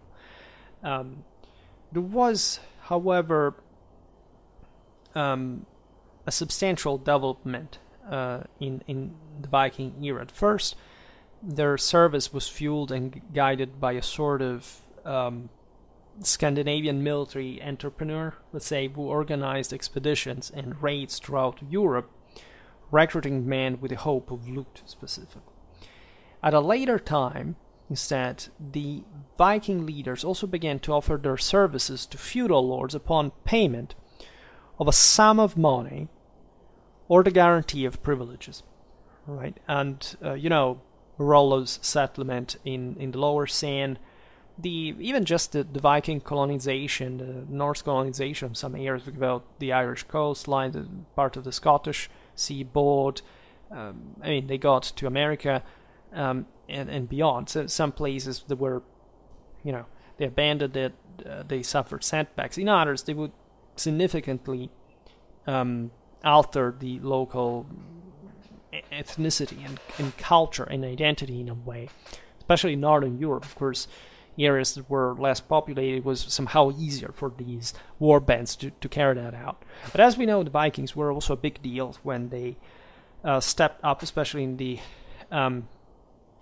say in the Middle Viking era, and say in the later one, we already see full-fledged kingdoms taking shape, but in that sense in Scandinavia. So that's the future of it, right? And this thanks to such also the immense loot that they had received, but also the relations, after all, they had began to establish with other kingdoms. The fact that they were getting Christianized, the fact that this form of organization that we have seen changing, because I made really a lot of videos about Scandinavian warfare, and not so many as I would have liked to, but still very much about this gradual process, the the three stages of the Viking era, as far as, in fact, the war band, right? The hird, the feudal retinue gradually developed as such. In fact, this is how the Normans were born, right? The Normans are the synecdoche of the synecdoches, at least in this case. We think of them as the descendants of the Norse settlers, and in good part they were, right? The name Men of the North, how they were called, gave the name to saying Normandy, again, where the Western Frankish king had settled them to stem the incursions of other Vikings, right? And as you've seen, even they're succeeding in establishing a permanent polity with a territorial control, and so stepping up and becoming really something different from the Vikings, right? The Normans are really tough, like as Western Franks, fundamentally, because they speak that. They are mostly from those places. They also learned how to fight on horseback better, at least, than what they did before. And I'm actually great, I think that the Vikings had, of course, they didn't have such a good cavalry like the continental Europeans, but they still made it an extensive use of that, and I think that's very overlooked in many ways. But aside from this, right, they refined their equestrian skills fighting against the neighboring Bretons. They got feudalism essentially from the Western Franks. So they really, and still having this Norse furor that really fueled their enterprises, gave them the sense of superiority and of confidence and of inexhaustible thirst of adventure, right? And so it's not easy to simply frame them as such, because the term Norman, of course, betrays the fact we're not talking just about Normans. We're talking still about some Vikings. I made a video specifically about the Vikings, the Rus, the Varangians. What do these terms mean? I think everybody following my channel knows just by personal interest. But this is the scope of the thing. That the Viking era created this enormous bridge stretching from, say, North America to God knows where in these, by the way, up to the Aral Sea and beyond, even Persia, etc. We shouldn't be surprised to see, in Afghanistan, a Norse mercenary arriving at some place and, killing a bunch of people, terrorizing the others into subjection, and really settling there for good and going with it. Without that, they arrived to raid from the Rus, places like Hyrcania, south of the Caspian Sea. They could really reach many places, and this thing continued, right? We see, of course, the Normans say, when do the Vikings and the Normans begin, or the Franks begin in the East, for example? It's not really to be determined, right? Who were the Frankish mercenaries that were serving in the Byzantine army at Manzikert, even before, in fact, the desperate emperors, having lost the Anatolian hinterland, would ask for more of these Western mercenaries to the Pope and to other Western leaders to counter the Seljuk Turks, right? We are in the 11th century, and again, we're in 1071, and the Viking era is conventionally over from 5 years, but what's the difference, and that 1066 is the death of a guy like Harald Hardrada. We will talk about it now, that, as you know, had been literally everywhere in Byzantine service as a Varangian. And so, isn't he just like a Frank, right, at this point, right? Serving in Sicily, in Crete, in pretty much all the Byzantine frontier, not to speak of the Rus, of Scandinavia herself and Britain, where he died. So it's that big, right, as a picture, and you find throughout, say, the Reconquista, we'll see it better now with the Normans of southern Italy, just these groups settling, like these single leaders settling, in the Algarves, right, in the Moorish Portuguese frontier, settling there, and then at some point nobody really commenting on them until the Portuguese monarchy, for example, knocks at their door and says, look, you're a Christian, you're here, you have been fighting against the Muslims, I'm the bigger boss around, so rather than, fighting, why don't you become my vassal, and you can keep essentially doing your same lifestyle there. This is all over the place, especially in, again, frontier areas broad demand. This is true for the Baltic Sea, the so-called Baltic Crusades that are basically, at least from the Scandinavian perspective, just, the Vikings shifting goal from the Western Europe that has become tougher and now keeps them out, and just shifting towards the east. This is in many ways the same Ostsiedlung of the Germans, right? And I will not even digress on how mixed at a point, for example, the Magyar invasions, even the Western Slavs were with these people. So that all deserves a better comprehensive insight, because we know from even the Balkan genetic pool, the fact that there were thousands, actually, not just the video game kind of elite guy covered in iron with a double-handed Danish axe that was actually Frankish, telling the truth, but literally lots of Scandinavians settled by the Byzantines in places like, I don't know, or settling themselves, because God knows where they were coming from, through which routes, in places like Serbia or Bulgaria, etc., right? So, I should make too many other videos about this that I'm realizing dramatically how much I haven't, right, so far, but this is how much, right, these terms can mean. But at least in a narrower way, the Normans are truly Western Franks. Yes, their leaders and some other groups are of Scandinavian descent, but they're fundamentally just, again, this Gallo-Roman Frankish population. There are, again, in Normandy, some places like the Cotentin Peninsula, etc., that show this more marked Norse phenotype, etc. But overall, when we talk about the Normans that take over Sicily, for example, there were French, but from the north and from the south. There were Germans, there were Flemish, there were Bretons, there were Lombards. There was really a lot of guys there, and surely also Scandinavians, but not to the degree now that the Continentals now were starting to ride the wave, surfing the wave really of that enormous massive continental power that had always remained superior actually to these second invaders, right? But had to mold it in this elite through also exploiting the same invasions against their rulers and allowing these guys to pour in, right, etc.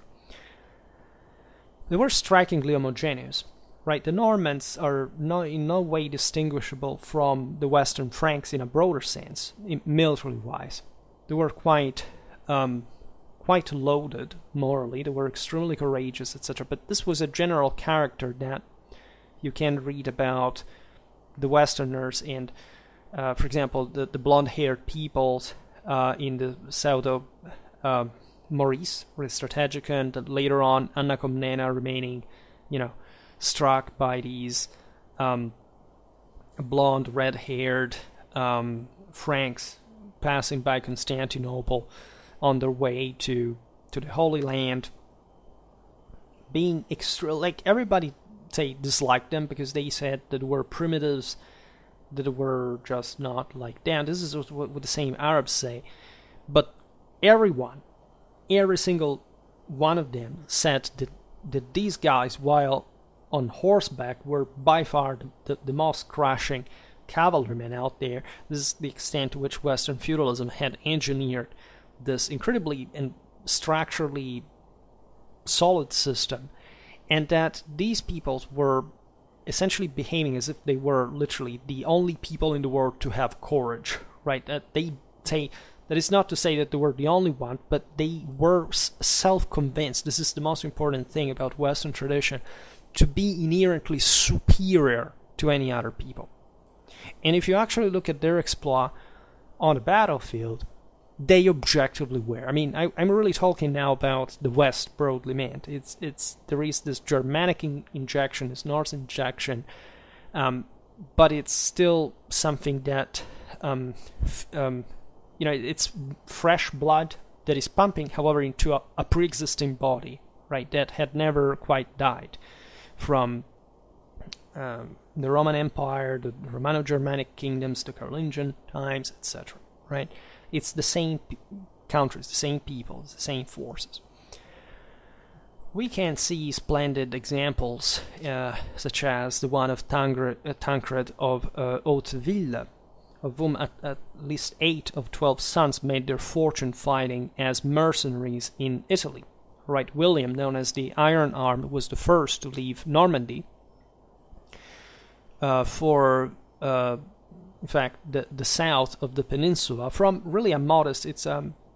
They came from the southwest of Normandy. They were not a made and accomplished dynasty, but they started fighting as mercenaries for the Lombards in the south, and they basically began to hijack the system themselves, right? And there was a lot of back and forth, right? Early acquisitions were lost at the point, but the Hauteville, definitely, and the most successful one being Robert Guiscard, of course, the Cunning, right? Who became Count of Calabria in Apulia in 1059, big date there, and Roger, who wrested Sicily from the Saracens, becoming its first count on behalf of the Pope, as a vassal of the Pope, remember that, in 1071, are some of the most splendid examples. Right, 1059 is the Battle of Civitate, in which the Normans basically overrun the papal army made up of Romans, Lombards, and Germans, by the way, Swabians specifically, showing how this world of, say, Germany and Italy had like as post-Carolingian countries, they had their own militas, they were, tough, etc., but they were not so feudal in nature yet, right, as the Western Franks, where that's really the hub from which this steam-rolling machine had been forged, right? Germany was still about forests, and Italy was still about cities, right? And of course, everything does there, but the sense that the Normans of Normandy had at that point been embodying a bit like, again, all the Western Frankish world. This was actually even a bit more peripheral. There were some slight differences in the social segmentation, say, in the wealth distribution, but they're minimal, right?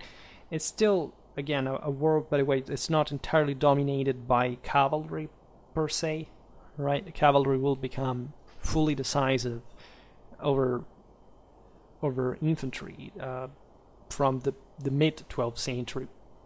Here was just the upper arm, right? So they made it, but they often dismounted still. As you can see from the Bayeux tapestry, they were still about a bit, again, just because of the means, right? Even England was not a feudal country, right, in Anglo-Saxon times. So even when the Normans conquered it and molded it in that Western Frankish sauce, they were, however, doing so gradually, right? It seems that a slight, say, infantry bias does remain in England. It's not really a big deal. It's not, for example, the reason why later on the English armies would fight on foot during the 100 Years' War. But it's still mounting dramatically this chivalric force, right? But there were also the, say, Northmen of the East, right? The Scandinavian populations were protagonists of this further innovation, if you want, in mercenarism in the late Viking era, right? When you look at the first elite mercenary unit, at least in an institutional sense in the West, you look at the Varangian Guard, right, in service with the emperors of Constantinople, which not only became famous for its loyalty and combativeness, but it was also the model for many other similar formations.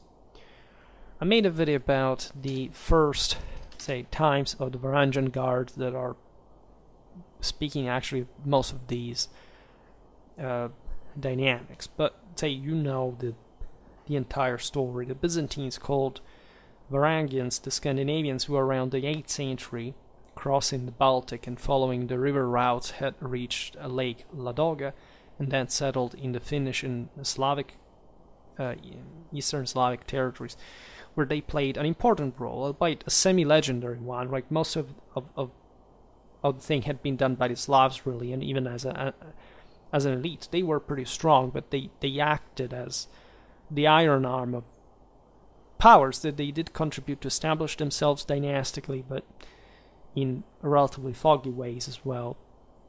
And they've never been fully clarified by historians, also simply because there isn't much from contemporary times that ascertains the full picture. But in any case, in the principalities of Novgorod and Kiev, right, and establishing, especially in the latter, this quite impressive regional power that dominated up to the Caucasus and the Baltic and the Carpathians, and even there further east up to even the Volga, right? We talked about the Bulgars of the Volga, by the way, that received there lots of interesting influences, militarily speaking. And already starting from the 9th century, the Byzantine emperors had at their service the Kievan Rus Varangians assimilated with the local Slavic population, it is important to stress, experiencing their value and reliability. In 988, the agreement that married the daughter of Emperor Basil II, Anna, to Prince Vladimir of Kiev included the gift of a contingent of 6,000 Varangian warriors to form the emperor's personal guard in Constantinople. The Varangian Guard was born, right, and the Cathedral of Hagia Sophia still preserves runic engravings left by the Varangian soldiers, famously enough, that were perhaps bored by the long and exhausting Byzantine ceremonies, that were really something barely understandable, at least in the way they had formally developed, but the Norse were pretty impressed by Miklagard, the great gate, the great city, right? That was Constantinople, of course, especially from an Eastern European perspective, from a Northern one, too. It was an enormous deal, right? And to be in the service of such great lords, because it was always still like you're bigger, right? The sense again that the Roman Empire had never quite ended is proven by the fact that not just basically almost every Romano-Germanic kingdom was claiming some sort of vicary of the empire in his lands, but in the 10th century Anglo-Saxon Britain, you find some local rulers styling themselves not imperator but basileus, literally in Greek, right? And they're literally on the diametrically opposite side of Europe from Constantinople. So that speaks volumes about this relation of master and subject and sort of empire and peoples that were all one, actually, in the traditional understanding. As I was saying before, what is really striking about the Varangian Guard is the fact that it wasn't really, again, just a guard in the sense of this is true for most guards, even when we look at the Ghulams or the Mamluks, these various regiments, but they were entire armies, tactically complete units, so not just, again, the heavy infantrymen that the Norse, the Rus were famous for, in that I made, again, lots of videos about their arms and armor, etc. you can check out. They were pretty heavy and somehow epitomizing that sense of warrioristic individualism, but already in a seigneurial direction. But the actual, I don't know, even cavalrymen, lighter troops, finely ranked soldiers, right?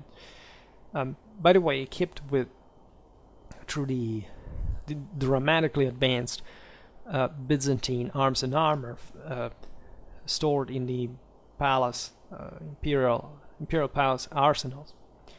Consider that the Byzantines were really at the top of arms and armor technology at the time. This was the period also of the presence of the Nicephorian cataphracts. We're looking at incredibly heavy troops, yes, but this were still the exception. There were lots of other lighter ones, and so actually many more thousands of Scandinavians or Slavs that were about the service. Say the Byzantine Emperor Basil II made multiple videos about him, also about the cost of the military expansion, etc. Had very little trust in his aristocratic subjects, right? As you know, he was trying to boost still the previous system of the peasant soldiery that in the Byzantine Empire had relatively preserved itself. But overall, the seigneurial power of the aristocracy was rooted in the provinces, and these were too prone to intrigue and betrayal. So in 988, the emperor soldier wanted to entrust his personal security to foreign soldiers famous for their physical prowess and combativeness, but above all, given the role that they should have carried out due to their proven loyalty. In theory, the mercenary, as a foreigner, is not supposed to be about the local intrigues and factions, right? Until at least because it depends on you, right? He's just seen as a tool of your power. You can try to buy them out, but let's say also after they're settled, they become territorialized, they become part of the system, right? But indeed, this mechanism could be repeated for centuries. Indeed, the Empire of Constantinople represented a generous employer for individual Scandinavian warriors in search of fortune, but also for noblemen exiled with their entourage from their lands of origin to some political military reverse. And you can't quite say in the Varangian world what's the difference, because the warband's leaders are noblemen technically in that world, right? Just per se, right?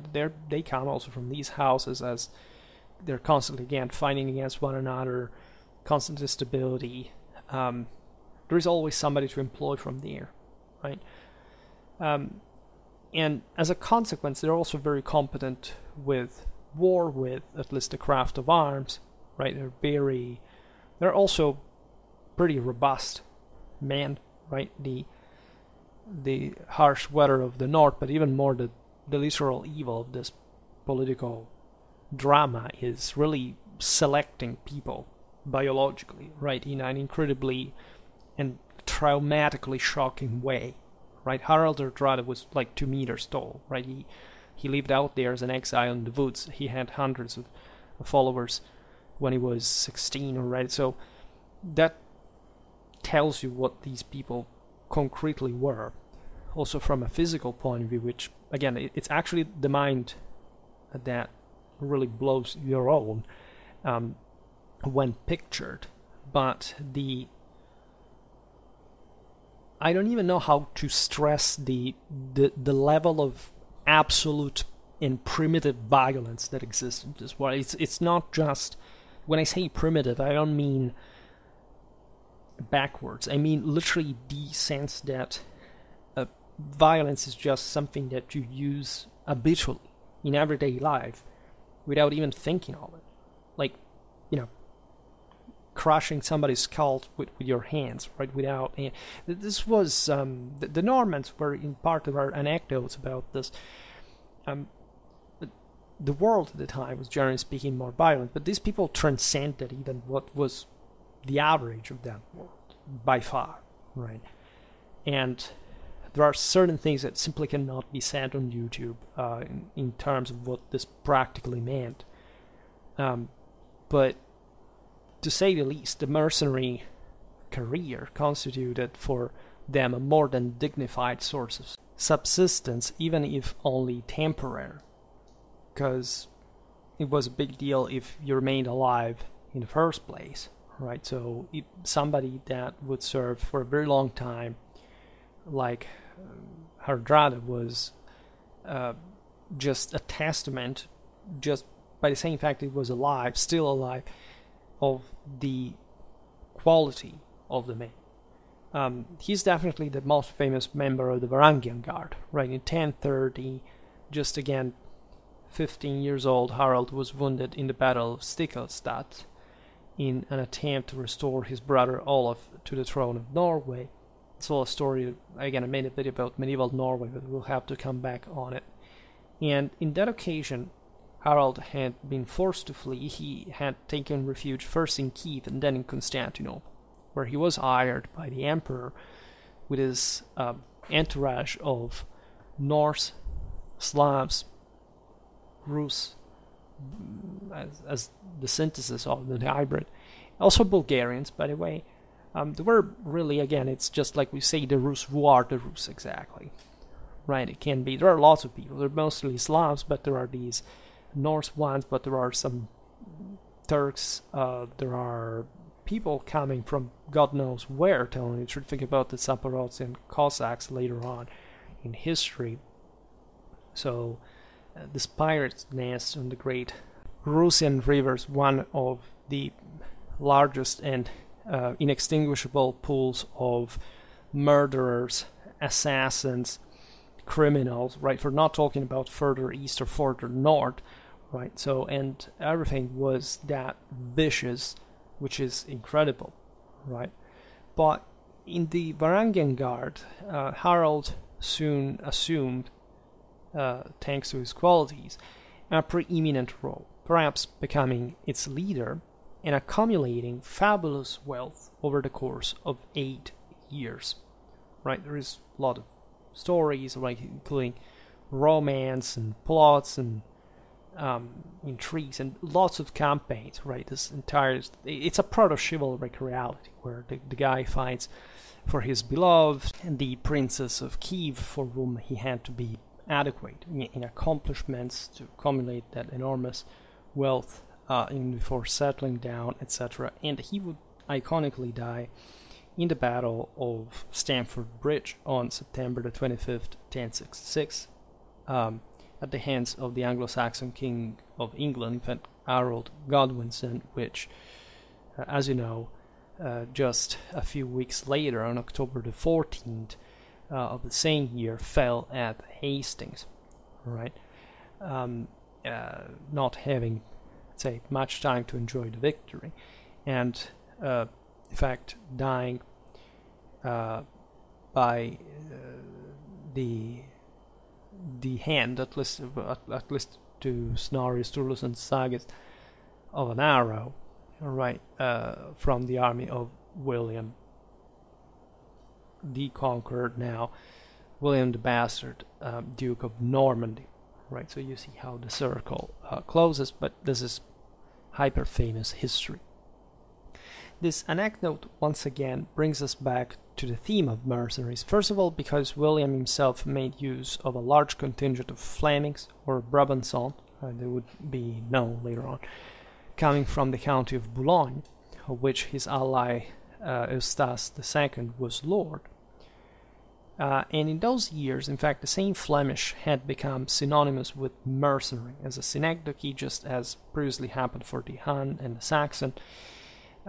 These areas were rich enough; they were actually civilized. Whereas you see now some forces that are actually still pretty much primitive, if you want, and feudal, but that are also stemming from places that are experiencing an important growth economically. Then you have the defeat of Harold Godwinson, forcing many Anglo-Saxons famously to abandon England as political exiles, and some of them would find refuge in the ranks of the Varangian Guard in Constantinople, whose composition from then on ceased to be exclusively, or at least mostly, Scandinavian. That at the Battle of the Iraqian between the Normans and the Byzantines, the Varangian Guard suffered dramatic losses, right? Was crushed, and that was also a sign of the times. There were Anglo-Saxon troops fighting in Epirus against the Norman invasion that was now from Sicily. In southern Italy, the greatest threat to the Byzantine Empire, way more than the Seljuk Turks in the east, after all. So here there is again the affirmation of that more structured model, right, of civilizational interaction and of political, military, and social, right, complexity. That's so even, for example, as far as the ship, say the ships of William the Conqueror's fleet for the invasion of England, the arrival in Normandy of some Byzantine carpenters, right? So a lot of knowledge, crafts, skills, etc. that are put in common can be found on the market, and that, in fact, increased the range, the availability, the effectiveness of mercenaries, right? So the era of the Varangian Guard would not be over, because they kept distinguishing themselves in countless feats of arms, as their mere appearance on the battlefield did generate terror among their adversaries.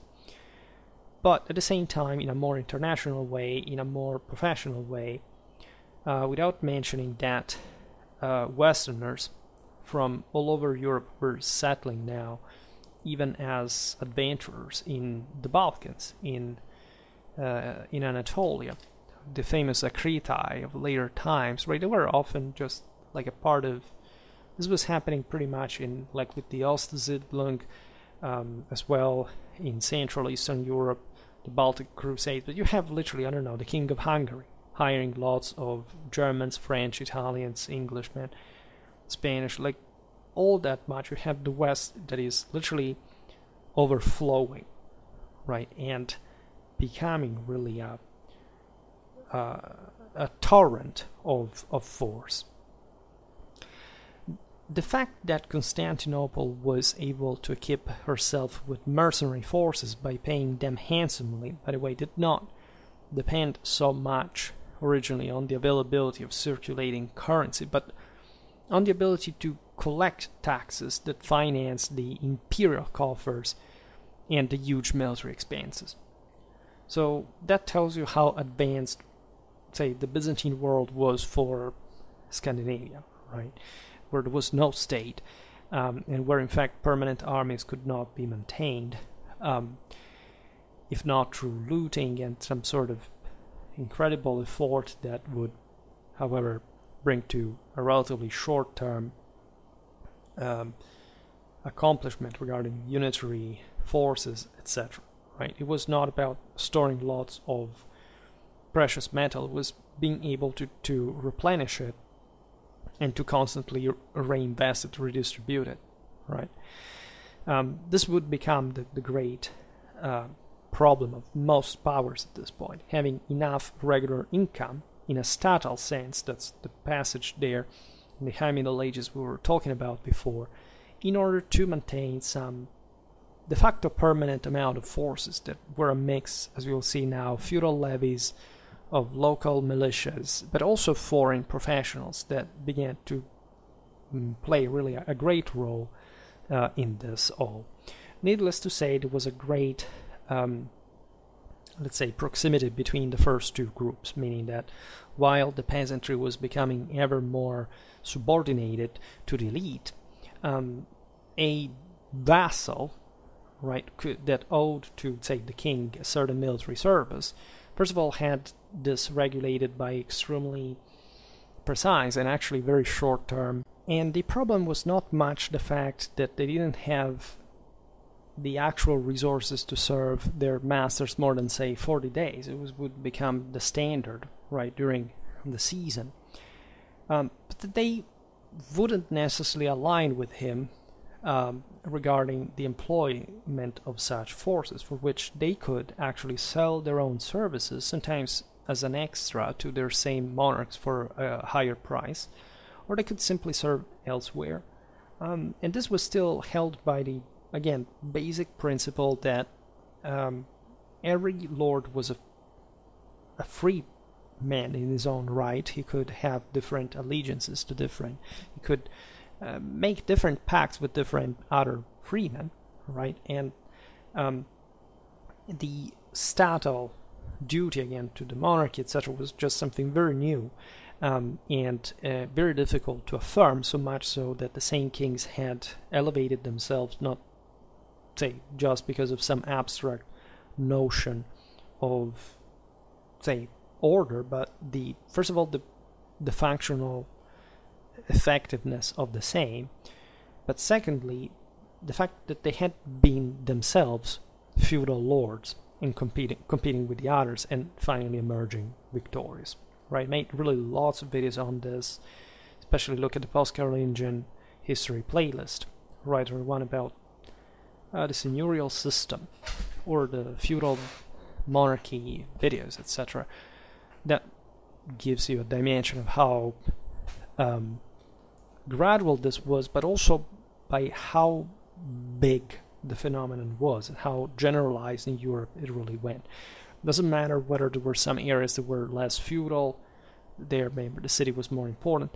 This thing takes an enormous momentum that basically doesn't stop even after the mid-14th century crisis, and most of what we see in the modern age is still part of that, right? So with the new millennium, the second AD, such political and social conditions also began to manifest themselves as far as this new type of military business is concerned, allowing kings and princes to begin to equip themselves with permanent troops. We can say again, or better, having in these, after all, few knights, because they cost an enormous lot. I will make a video about the cost of a medieval knight socially, but they were so elite, right, that they in fact were becoming ever more powerful, and even like I don't know, some tens of them were a big deal, right, when facing even thousands of peasant levies, as opposed, say, that weren't even necessarily fielded in that function. Again, very gradual in time. Infantry was still scary, and would always remain, even when it was actually under the feudal cavalry for a good 150 years.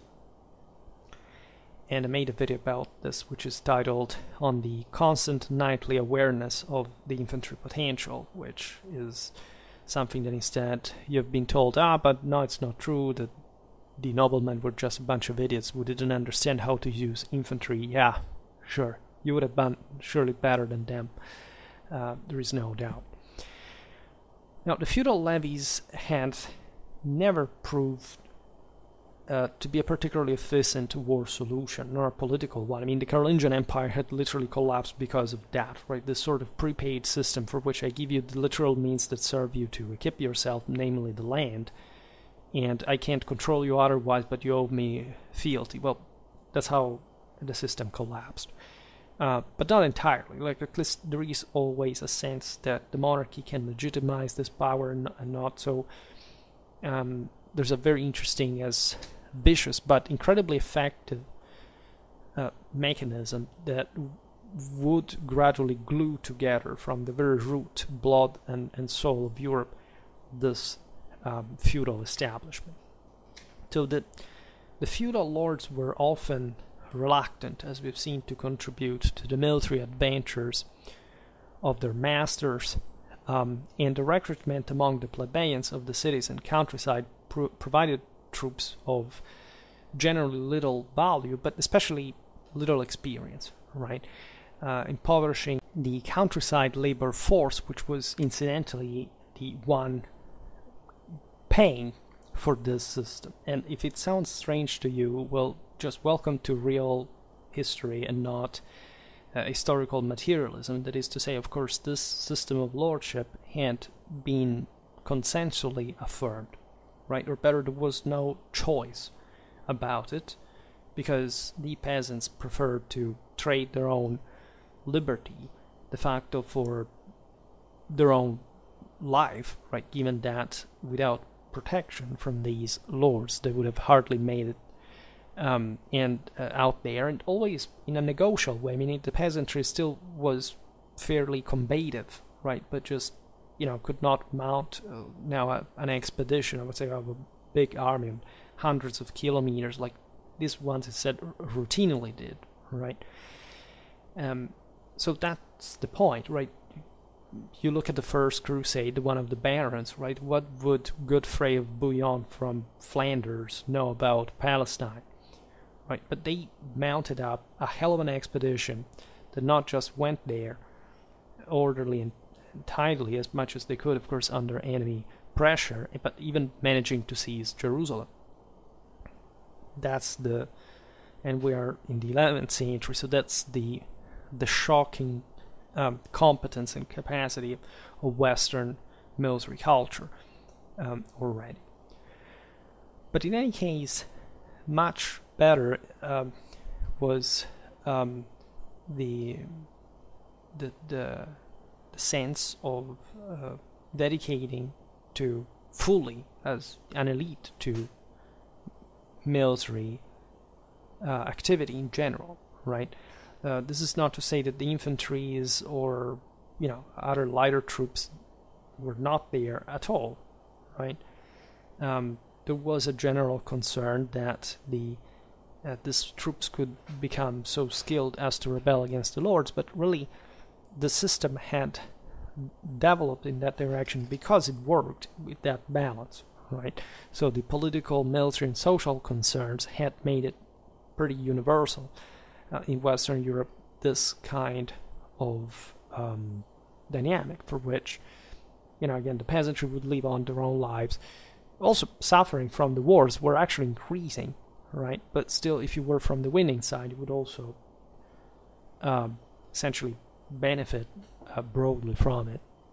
They would pay their own cannons to the sovereigns, and the same was happening, though, between the vassals and the king themselves, right? For example, the scutage was expressly intended for the payment of the soldiers and leaving the war on even ever more specialized professionals, in a way. Of course, there were some exceptions, right? For example, in the case of the warlike city armies, not just infantries, of the Lombard League that opposed the Emperor Frederick Barbarossa in the 12th century. Made multiple videos about that just recently. And similarly, some various communities in other areas of Europe, right? But these were realities that in the long run had to deal with the convenience of distinguishing hard-working civilians from actual soldiers anyway, right? So for example, the Italian infantries were definitely the most developed at the time, right? But they were still militias, right? When you look at the Normans, for example, they dismounted often. On foot, you find the same equipment for infantry in the first lines and then the knights. But in fact, that happened because they were often the same knights dismounted, right? So when you look at, especially this period before the early 14th century, you realize that also in Lombardy, it was the milites that were in charge of the situation, and the infantries were very strong, at some point even withstanding enemy cavalry charges, but always pulling it off against them because they were, say, helped by their own cavalry that always proved successful.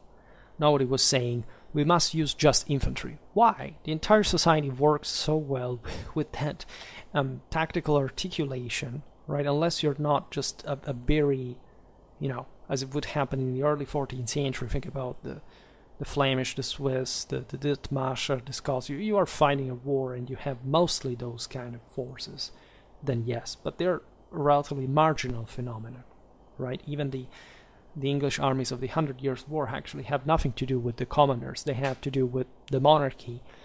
And incidentally, from a tactical point of view, the fact that they were attacked by much larger French armies that they would have not liked to face, but they were forced to, and so they preferred to dismount, because charging frontally was just at that point unequal, and it was better to try to exploit the defense as some stratagem rather than that more conventional confrontation. But for the rest, the system does remain about the traditional roles. The first groups of standing armies were formed by recruiting and paying royal vassals, that is to say, young noblemen of feudal lords that were really, again, the best, the youth, right, without land ownership still, and evidently embarked on a career in arms, right? This is the right of firstborn inheritance, firstborn son of primogeniture, really, was affirming itself also gradually, especially in the Nordic world, where more or less the tribesmen tend to split equally, right? Which also caused all those feuds, etc. Now instead, society was being more disciplined by the monarchies, by the church, and this was tidying things up. Only one guy inherited, so to maintain that sense of, again, greater authority and collective discipline, enforceable, while in fact these other elements would try their fortune abroad, which could be also very rewarding sometimes. There was all a, not just a sexual tension, but a matrimonial policy behind this. Courtly literature is very eloquent about this, so we will see this perhaps better on another occasion. But it was like through the Crusades themselves to channel these incredibly violent European youth into the best direction, and also with astonishing success. I mean, the Baltic, the Reconquista were fundamentally successful.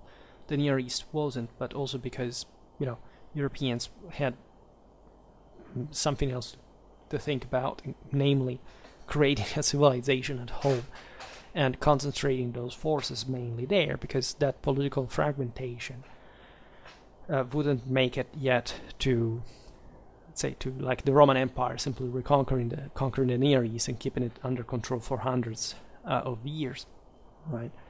It was just another situation. We'll talk about it in another time.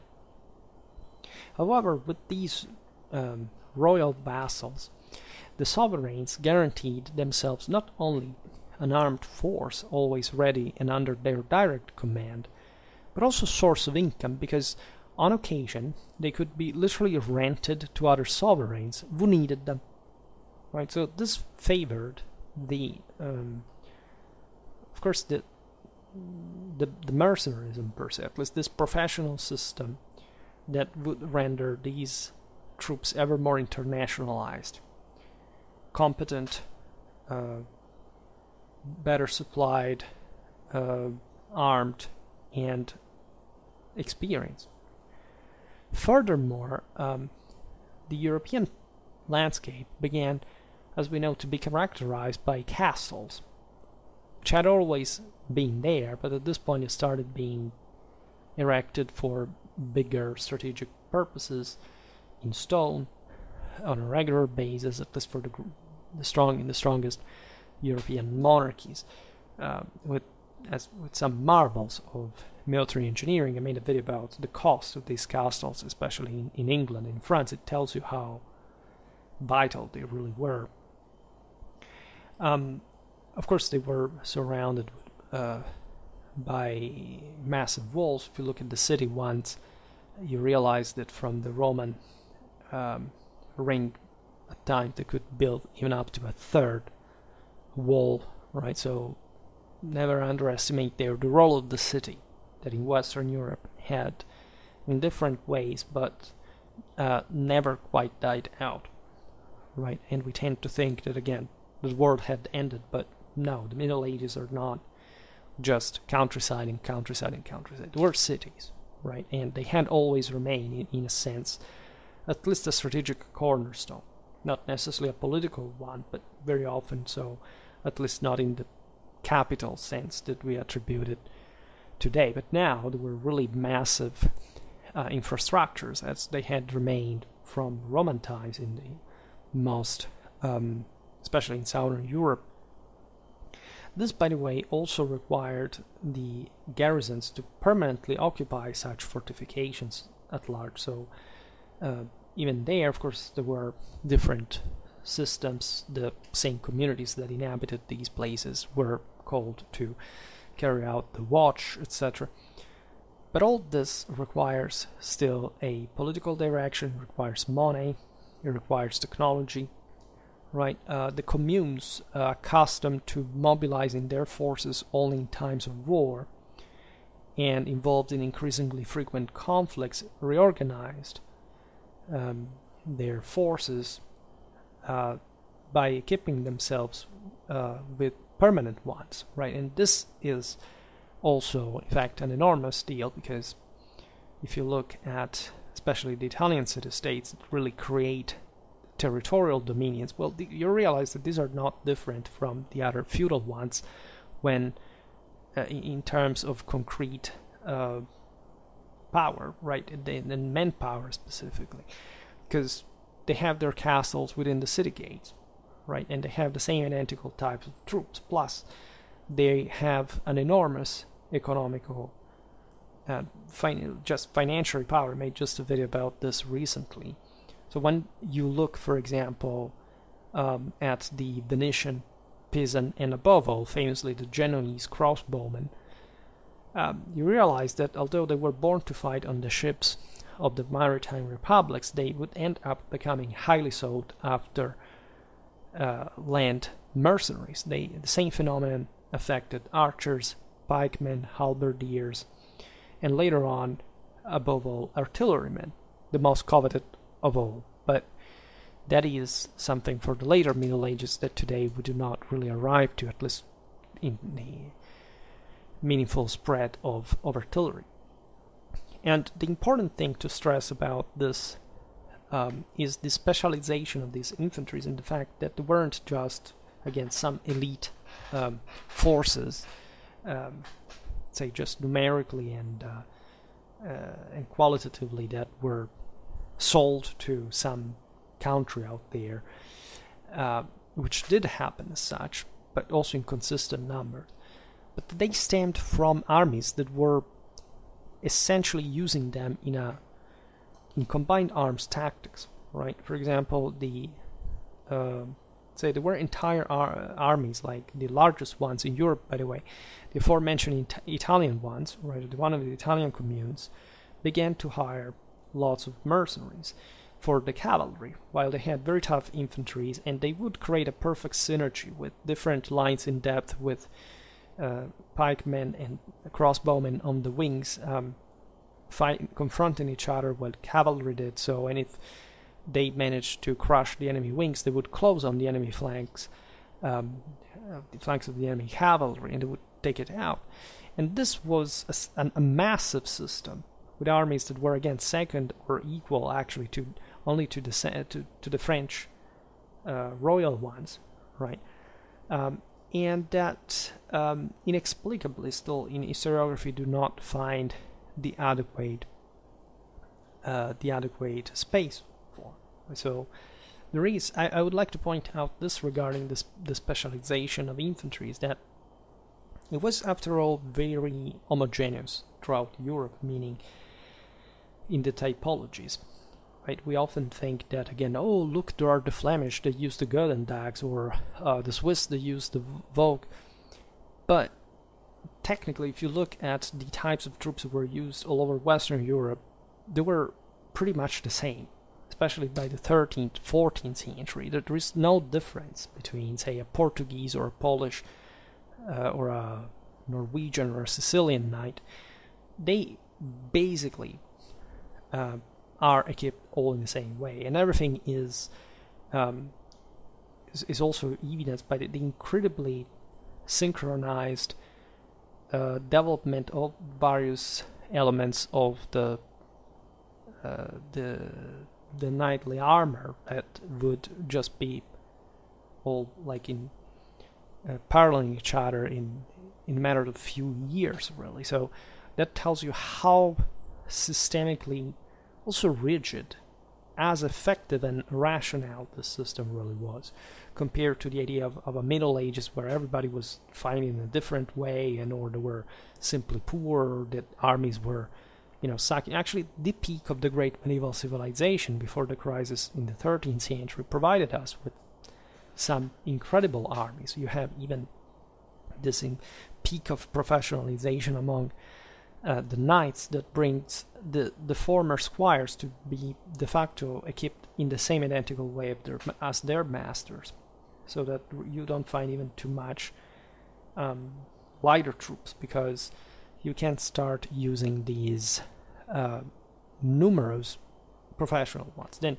with the mid-14th century crisis, if anything, the numbers shrink. This is true, but the quality there remains, and even more, there is an even greater, let's say, an ever more increasing gap between the elite troops and the rest of the population, so that there you see the period of the soldier's fortune, of the condottieri, of the indenture.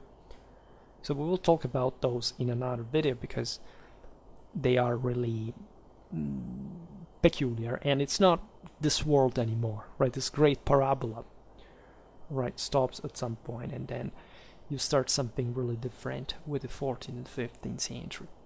Just by degree, right? It wasn't a radical or essential difference just per se, but it's a systemic one that you may want to appreciate much more than it's been usually done. Starting from the 13th century, alongside the city militias, the feudal levies, and an elite of warriors by birth, so a now consolidated and recognizable nucleus of soldiers by vocation or necessity, by the way, emerged. Right, among these professionals, there were really mercenaries, especially in the infantry, began to play an increasingly considerable role. Right, the 13th century is really the watershed in this regard. As we just observed, this is the moment in which professionalism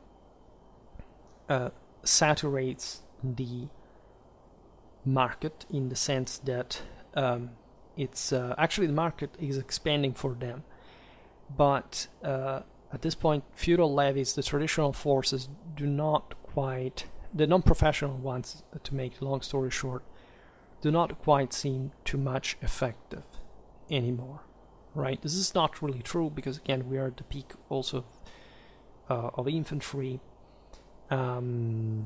development in parallel to cavalry that is still superior to it. You have in the early 14th century these infantry victories only, right, across Europe, but the latter are just like a tail strike, right? They make this exploit in the first half of the 14th century, and then they die out, because they're, as commoners, as peasants, again, they don't really go much anywhere, right? In the late Middle Ages, you really have just some very poor soldiers that the great princes of Europe have the money to train, equip, etc. So it's very different from those spontaneous movements. But the rest of the soldiers become ever more readily and easily identified as true professionals, not somebody who's just called by a levy to fight, as it would have been more likely in the previous centuries, right? When the feudal system still somehow worked, right, on at least on paper. So, from an economic point of view, these mercenaries were convenient because they represented only a temporary financial commitment, provided that one had the foresight at the end of the war to abandon them in enemy territory, or in any case outside one's own borders, which is not even entirely true, right? Indeed, without sustenance, they were often transformed into ravenous bandits, and at some point they were really used as a weapon like this when their services were not longer needed. But especially in the 13th century, warfare was so continuous by such big powers that these would always maintain these guys on the longer run. Just they were more reliable than the local vassals, right? And so there was a process, by the way, of block of knighthood that would overlap with the higher nobility, not quite entirely, but still leaving out lots of other troops that were just, say, no aristocrats that were at this point becoming the actual mercenaries, right? So everything goes at its place. And that's how the importance of mercenaries grew rapidly from a military point of view. That's where you have these troops for rent, right? The first companies that we can say existing in a truly, again, condotta or indenture style begin in the 13th century. Before, you would have practically the same thing, but not in this intensely systematic and documented way, right? But they're technically the same thing that, as we've seen since the Celtic war bands before, had always been around. On the battlefields, and in particular during sieges, these forces would fight just as the shock element, right? While infantry was more important, let's say in siege warfare, still it was not more important than the men-at-arms, right? This is very often misunderstood. The infantry could support the men-at-arms, but these were the stormtroopers. The infantry in great numbers as militias, etc., served just mostly to blockade the enemy settlements all around the perimeter. But there were also specialized troops, again, but lighter or less important at least than the men-at-arms, and supporting them. So the hierarchy actually remains the same in the art of war. And more, this infantry begins to differentiate into specialties, because that incredibly concerted and synergic effort of the various arms requires professionals that know how to perform, also at a collective level, ever better such specialties.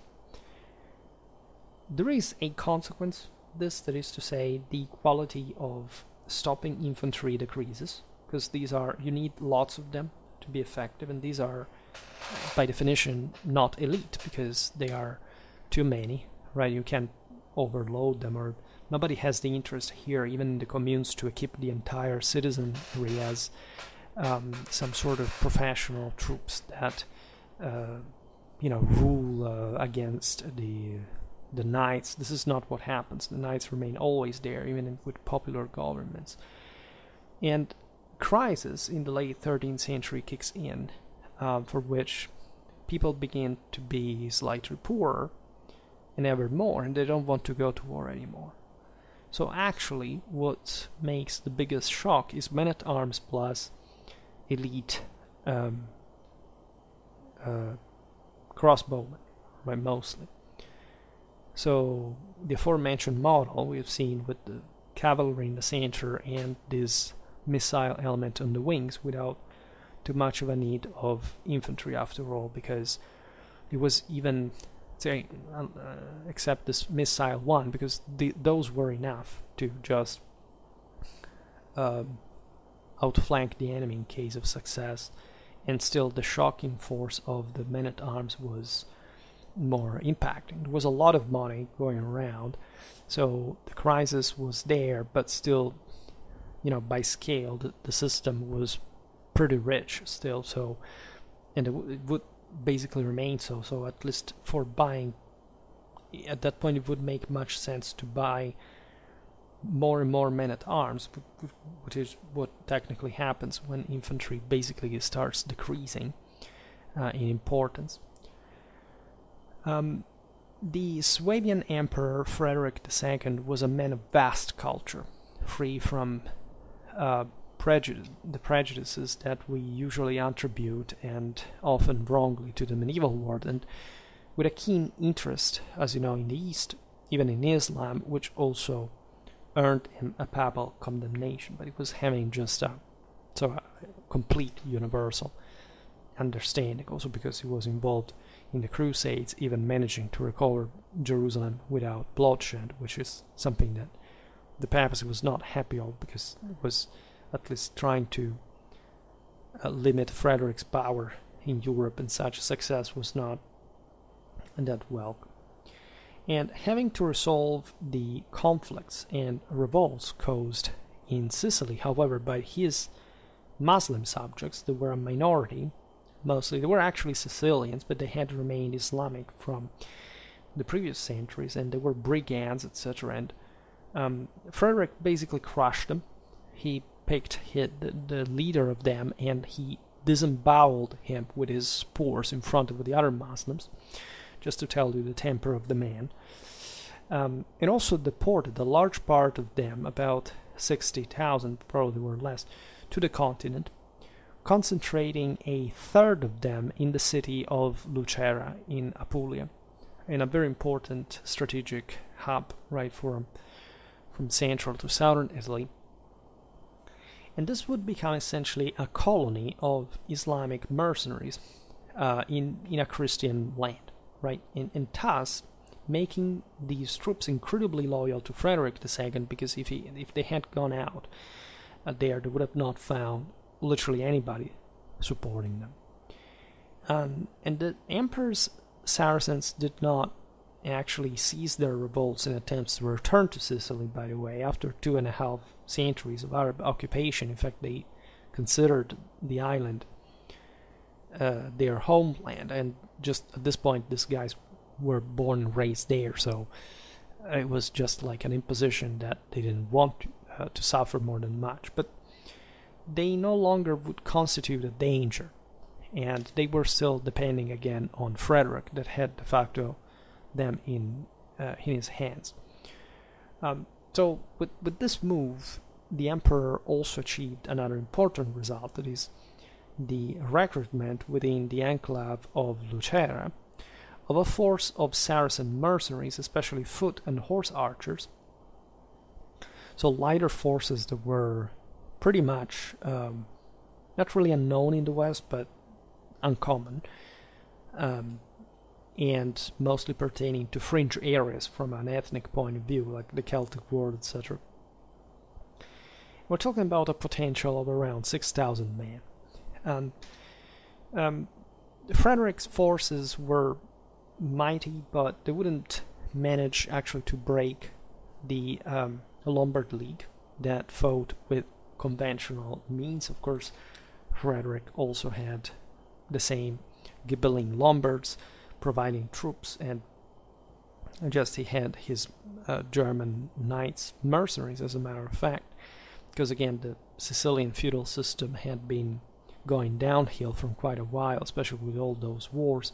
Given that it was a very rich but also very politically fragmented and thus also quite bellicose land, Italy experienced a strong development of mercenary troops, notoriously well before the rest of Europe. Right, this was again driven by early urbanization, the wealth of the cities of the center north, the relative weakness of feudal institutions, and naturally the intense conflict that troubled the peninsula.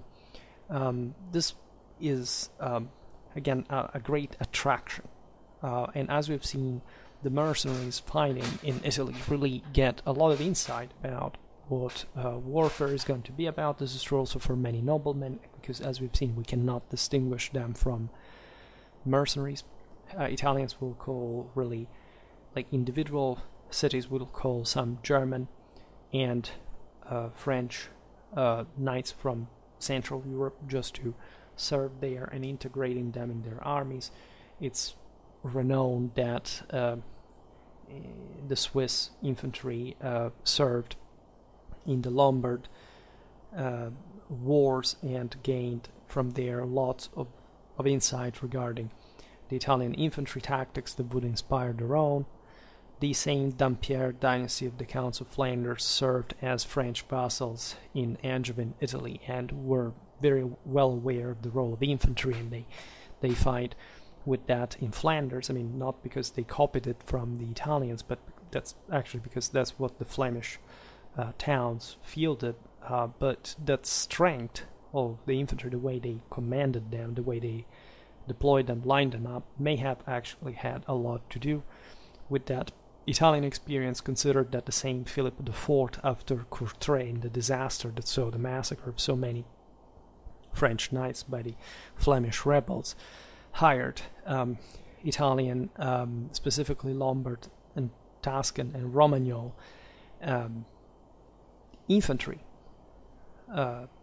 mercenary infantry specifically, to cope against the Flemish, and it resulted in important success. There was also the Battle of V-XIII, where there were Genoese admirals and crossbowmen fighting for the French. So you always have there this double exchange between Italy and the rest, for the dynamics that we highlighted just now and that are quite unique in Europe, right? Germany is a quite big country at this point.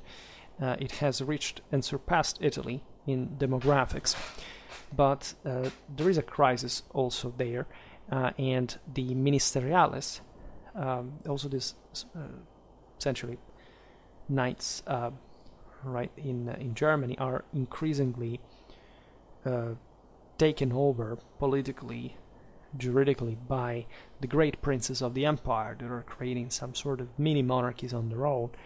A reason for which this knights go to fight in Italy in very large numbers, right? As far as the most populous Italian cities, these did provide abundant infantry militias, as we've seen. Coalition armies reached easily 30,000 men.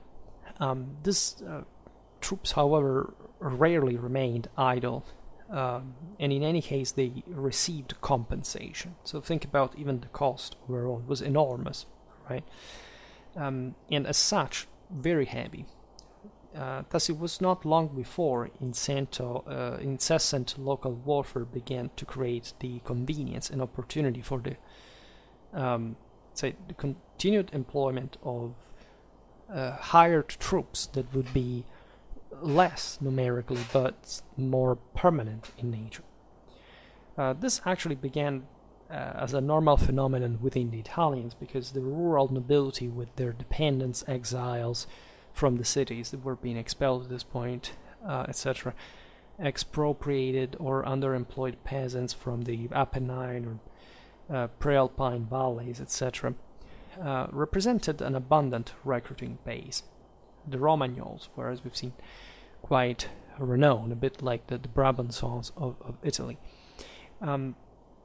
But the more a city expanded, the higher its demand for professional troops, organized and led by commanders of proven skill and experience that must be, however, faithful to the city. So arming too many commoners that, incidentally, at this point, like in today's economic crisis, actually can't fight, but they say, look, I'm tired, I don't want to risk my life legitimately, I will just pay somebody else for doing that, right? Like for shipping me food or whatever, like we do with Amazon now. And of course, monopolies, oligarchies would establish themselves. Also, the Italian regional states were being cemented under the lordships accordingly, with the decline of the communal infantry.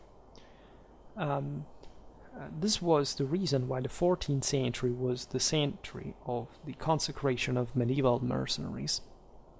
A bit all over Europe, right? This service, again, from the Germans, for example, was quite appreciated also in France. We've seen how many Germans there were in the French armies of the 100 Years' War. But we find different types of mercenaries, again, throughout the 14th century that come from, I don't know, think about the Bretons, the Navarrese, the Welsh, at least as new recruits for the English army, etc. So we don't talk about this today. The scene, however, was with the appearance of the first large companies that were essentially autonomizing themselves when the wars were over and the crisis had brought to this political divide, etc., to just act as wedges, right? In which the scene was now ready to welcome the mercenary captains and their fellow businessmen. Think about the White Company of the English veterans of the 100 Years' War, like after the Treaty of Bretigny and Similia, who would dominate the European battlefields in the following centuries, and would never really die out until essentially the 17th, right? And this aspect is often overlooked, and that's why I want to treat this, especially as far as the medieval root of the system, in another video much better, because it's a much more important passage that must be gotten very well, because it's not so intuitive per se and must be laid out concretely. There is a special mention, however, for Roger de Flor, that I made a video on, also about his rise, first of all, but also about the so-called Grand Catalan Company, that I made an army organization video, alright? Roger's life is shrouded in legend and perhaps ennobled by a complacent biographer. You know, this was, again, a bit like there is the charm of the adventurer, the already sort of novelistic romance about this figure. It was an actual historical one, there's no doubt. He was a German-Italian guy, fundamentally that. In fact, was born in Brindisi in 1267, right? He was son of Frederick II's falconer and a noblewoman from the city, so we see still essentially noblemen, of course, organizing the business of warfare. Ramon Montaner, the Catalan chronicler that was also a fellow soldier of his, describes his exploits. So there you have the Chronicle of Montaner is very famous and funny. I worked with it. I had to learn my share of Catalan vernacular in order to do so. Like for, if anything, not just that, but a splendid archive documentation of the King of Aragon, right? It had this, Finke made a collection of all this documents. It's amazing about the war of the late 13th and early 14th century, documenting, for example, other countries, Italy, and we will explain now why, because there is a very interesting passage about these Catalans as well. But regarding Roger, he was orphaned at the age of a very young age, at least, and at 8 he was started on a career on the Templar ships. We talked about him in the Siege of Acre, right, when he was accused of embezzlement because essentially, albeit he fought bravely, apparently at least during the siege, while the troops were escaping under Mamluk pressure, and the port did not have enough shipment, right? He seemingly made a lot of money because he could make some arrive, right? And this caused on the anger of the Templar order, who expelled him from it. Around 1300, Roger was an established naval commander, ready to offer his fleet to the sovereigns overlooking the Mediterranean, and especially in the contrast between in the context between the war between the Angevins and the Aragonese in Sicily, right? That was a lot about the noblemen of the interland, piracy, the major Angevin expeditions against Sicily, again the Aragonese presence in these various troops.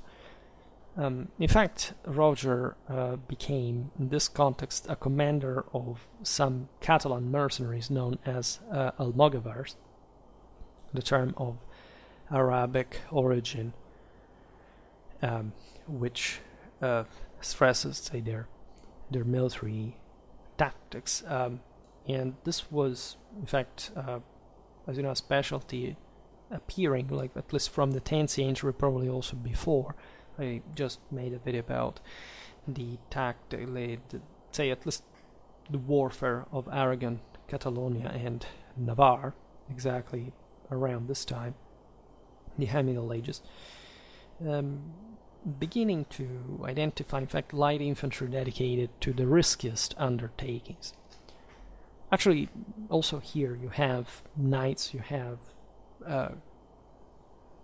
all heavy troops as well, but prevalently they're a bit lighter, right? Not quite an army of light troops, right? They had mostly stopping infantry, so much so that they would later defeat perhaps in the most effective way, well, in a strictly tactical sense, but just once in that regard, the French cavalry of the Duke of Athens in Greece, right, just with relatively scarce numbers and or not that heaviness that you would think could simply stop a cavalry charge. Frederick III of Sicily and Aragon, in a truce in his war against the Angevins, managed to get rid of Roger and his Catalan company that were definitely troublemakers, sending them to fight against the Turks for the Emperor of Constantinople. We are in post-Fourth Crusade times, and that, as you know, inflicted a severe blow to the Byzantine Empire. Essentially, the Venetians and the French conquered Constantinople. This was essentially crushed as a military by the Bulgarians quite early on, and basically the Latin Empire that was established by the conquerors had lived very feebly until the end of the 13th century, where the Palaiologoi Byzantines from Anatolia managed to reconquer, thanks to the Genoese support, Constantinople herself. So at this point the city was just an empty coffer of the previous splendor, but it could still, and exactly for that in part, needed desperately military help, right? They could pay for some of it. So what happens with the Catalan company there is that from 1303 and for over 80 years, the Aragonese troops not only inflict numerous defeats on the Turks, which is almost unbelievable if you look at it, but proving, by the way, that you could easily defeat them even as lighter and apparently not particularly wieldy or impacting forces, because yes, they were agile, but they were mostly about very primitive weapons and tactics. Like, they weren't, for the time beings at least, you know, they were tactically articulate and complete, but let's say in ways that also we unfortunately don't have much of a concrete idea, especially as far as they were fighting against the Turks in the Anatolian hinterland. We don't have the exact details of how they fought. These battles were tactically solved. But they succeeded, because of course it's not a matter of weapons or even of tactics, at least in a standard pack fashion, that really matters here. It's moral force, and the Catalans here are pretty angry, hungry, and ambitious. They were famous in these lands. They remained united and combative even after the treacherous assassination of its leader in 1305, because Roger had thought surely of, you know, the imperial crown of Constantinople, but more concretely about other business, and he was fighting for the Byzantines as long as they would pay him, but overall he had so many other options. And as you know, the relics of the Catalan company even managed to form an independent state in Greece that lived on till it was taken over by the Italians at some point. In any case, the aspect here that is often, let's say, misunderstood is that every mercenary's effectiveness must be understood not as a story of these people or this guy that commanded them only, at least, but also in terms of the general effectiveness and diachronic and comparative understanding of, in this case, the medieval art of war. when the Catalans, as we've seen, were freed with the peace of Castabellota from the Sicilian Neapolitan Wars, paradoxically it was the Angevins that hired these previously enemy troops and scattered them as contained garrisons in the major Guelph centers of Italy that depended on the Angevin hegemony. These centers had forces, as we've seen on their own. They had actually pretty impressive armies, especially the Tali of Tuscany could put together again those 30,000 men without too much of a trouble and with an increased professionalization. So you can argue that these forces remained marginal and were just like the sort of minimal help that the Angevins could provide to their Guelph allies. In any case, they were also there. They were employed in different circumstances by Florence. That was the center that used them the most because it was the biggest Guelph city, the most important one. They had more Catalans, and they hardly distinguished themselves at all. Right, in these engagements, you never find, oh my God, the Catalans were so good in this place; they succeeded so much. Right, the only moment in which they were actually pretty good was when Henry VII, at the beginning of the 14th century, besieged Florence, but didn't manage to take it. So he basically broke off the siege, and the Florentines went after him without engaging him in open field, but using, in fact, the Catalans as sort of salt on his tail. And this was, and it's here in this sort of Tuscan hilly terrain that the Catalan horsemen and infantrymen are the best. They carry out ambushes, they take down some German knights. But overall, when they fight in pitched battles, and the Ghibellines, for example, defeat disastrously the Guelphs at the Battle of Montecatini in 1315, by the way, using German mercenaries that were veterans from the Henry VII expedition, and at this point it was Pisa hiring them. At least in that battle, there were others in the north as well.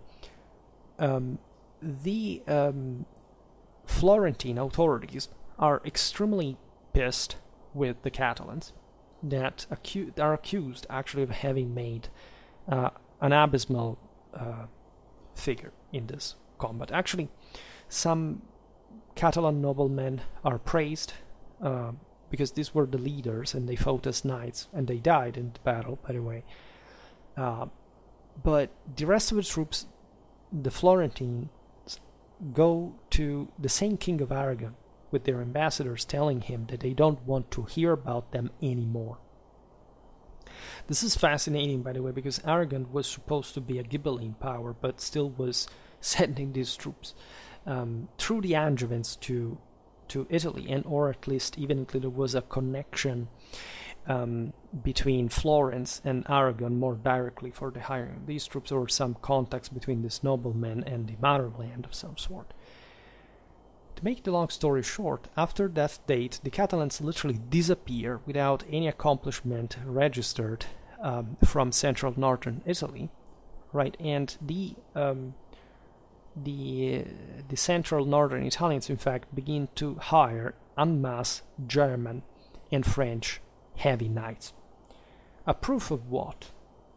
A proof that in a different regional context, the Catalans that could defeat the French heavy cavalry at Cephissus or the Turks in Anatolia are actually completely useless and basically thrown out just for hiring the heaviest type of cavalry type that existed in Europe at the time, and that would be quite successful in dominating the battlefields also in the time of the soldiers of fortune, of the condottieri, and so on. This is a reminder for saying, just look, it's not that if we live in the 21st century where people still think that an infantryman defeating a nobleman is something cool because they're frustrated with their own accomplishment and they're socially envious. medieval warfare was actually about what you wish it was, right? And this thing of the Catalans in Italy and the preference from still these northern mercenaries, I think is quite telling. And it really tells you how actually deep and unknown and understudied and misunderstood this time really is. Because there is a lot written on this period, but hardly on the actual warfare side of things. And this is the reason also why I make these videos, because I think that they're much more important than, of course, not just the amount of views that I receive, but generally speaking also the actual usefulness that the topic has for assessing what medieval warfare actually was, not what we wanted to have been for whichever biased reason, right? This is the reason why for today I stop it here, but we will surely keep talking about this, hopefully, in the future. I just hope, however, that you enjoyed this video. If you did, please share it, otherwise leave a like or subscribe to my channel if you're interested in my upcoming content. As always, I thank you heartily for listening to me. I wish you a nice time and see you next time. Bye.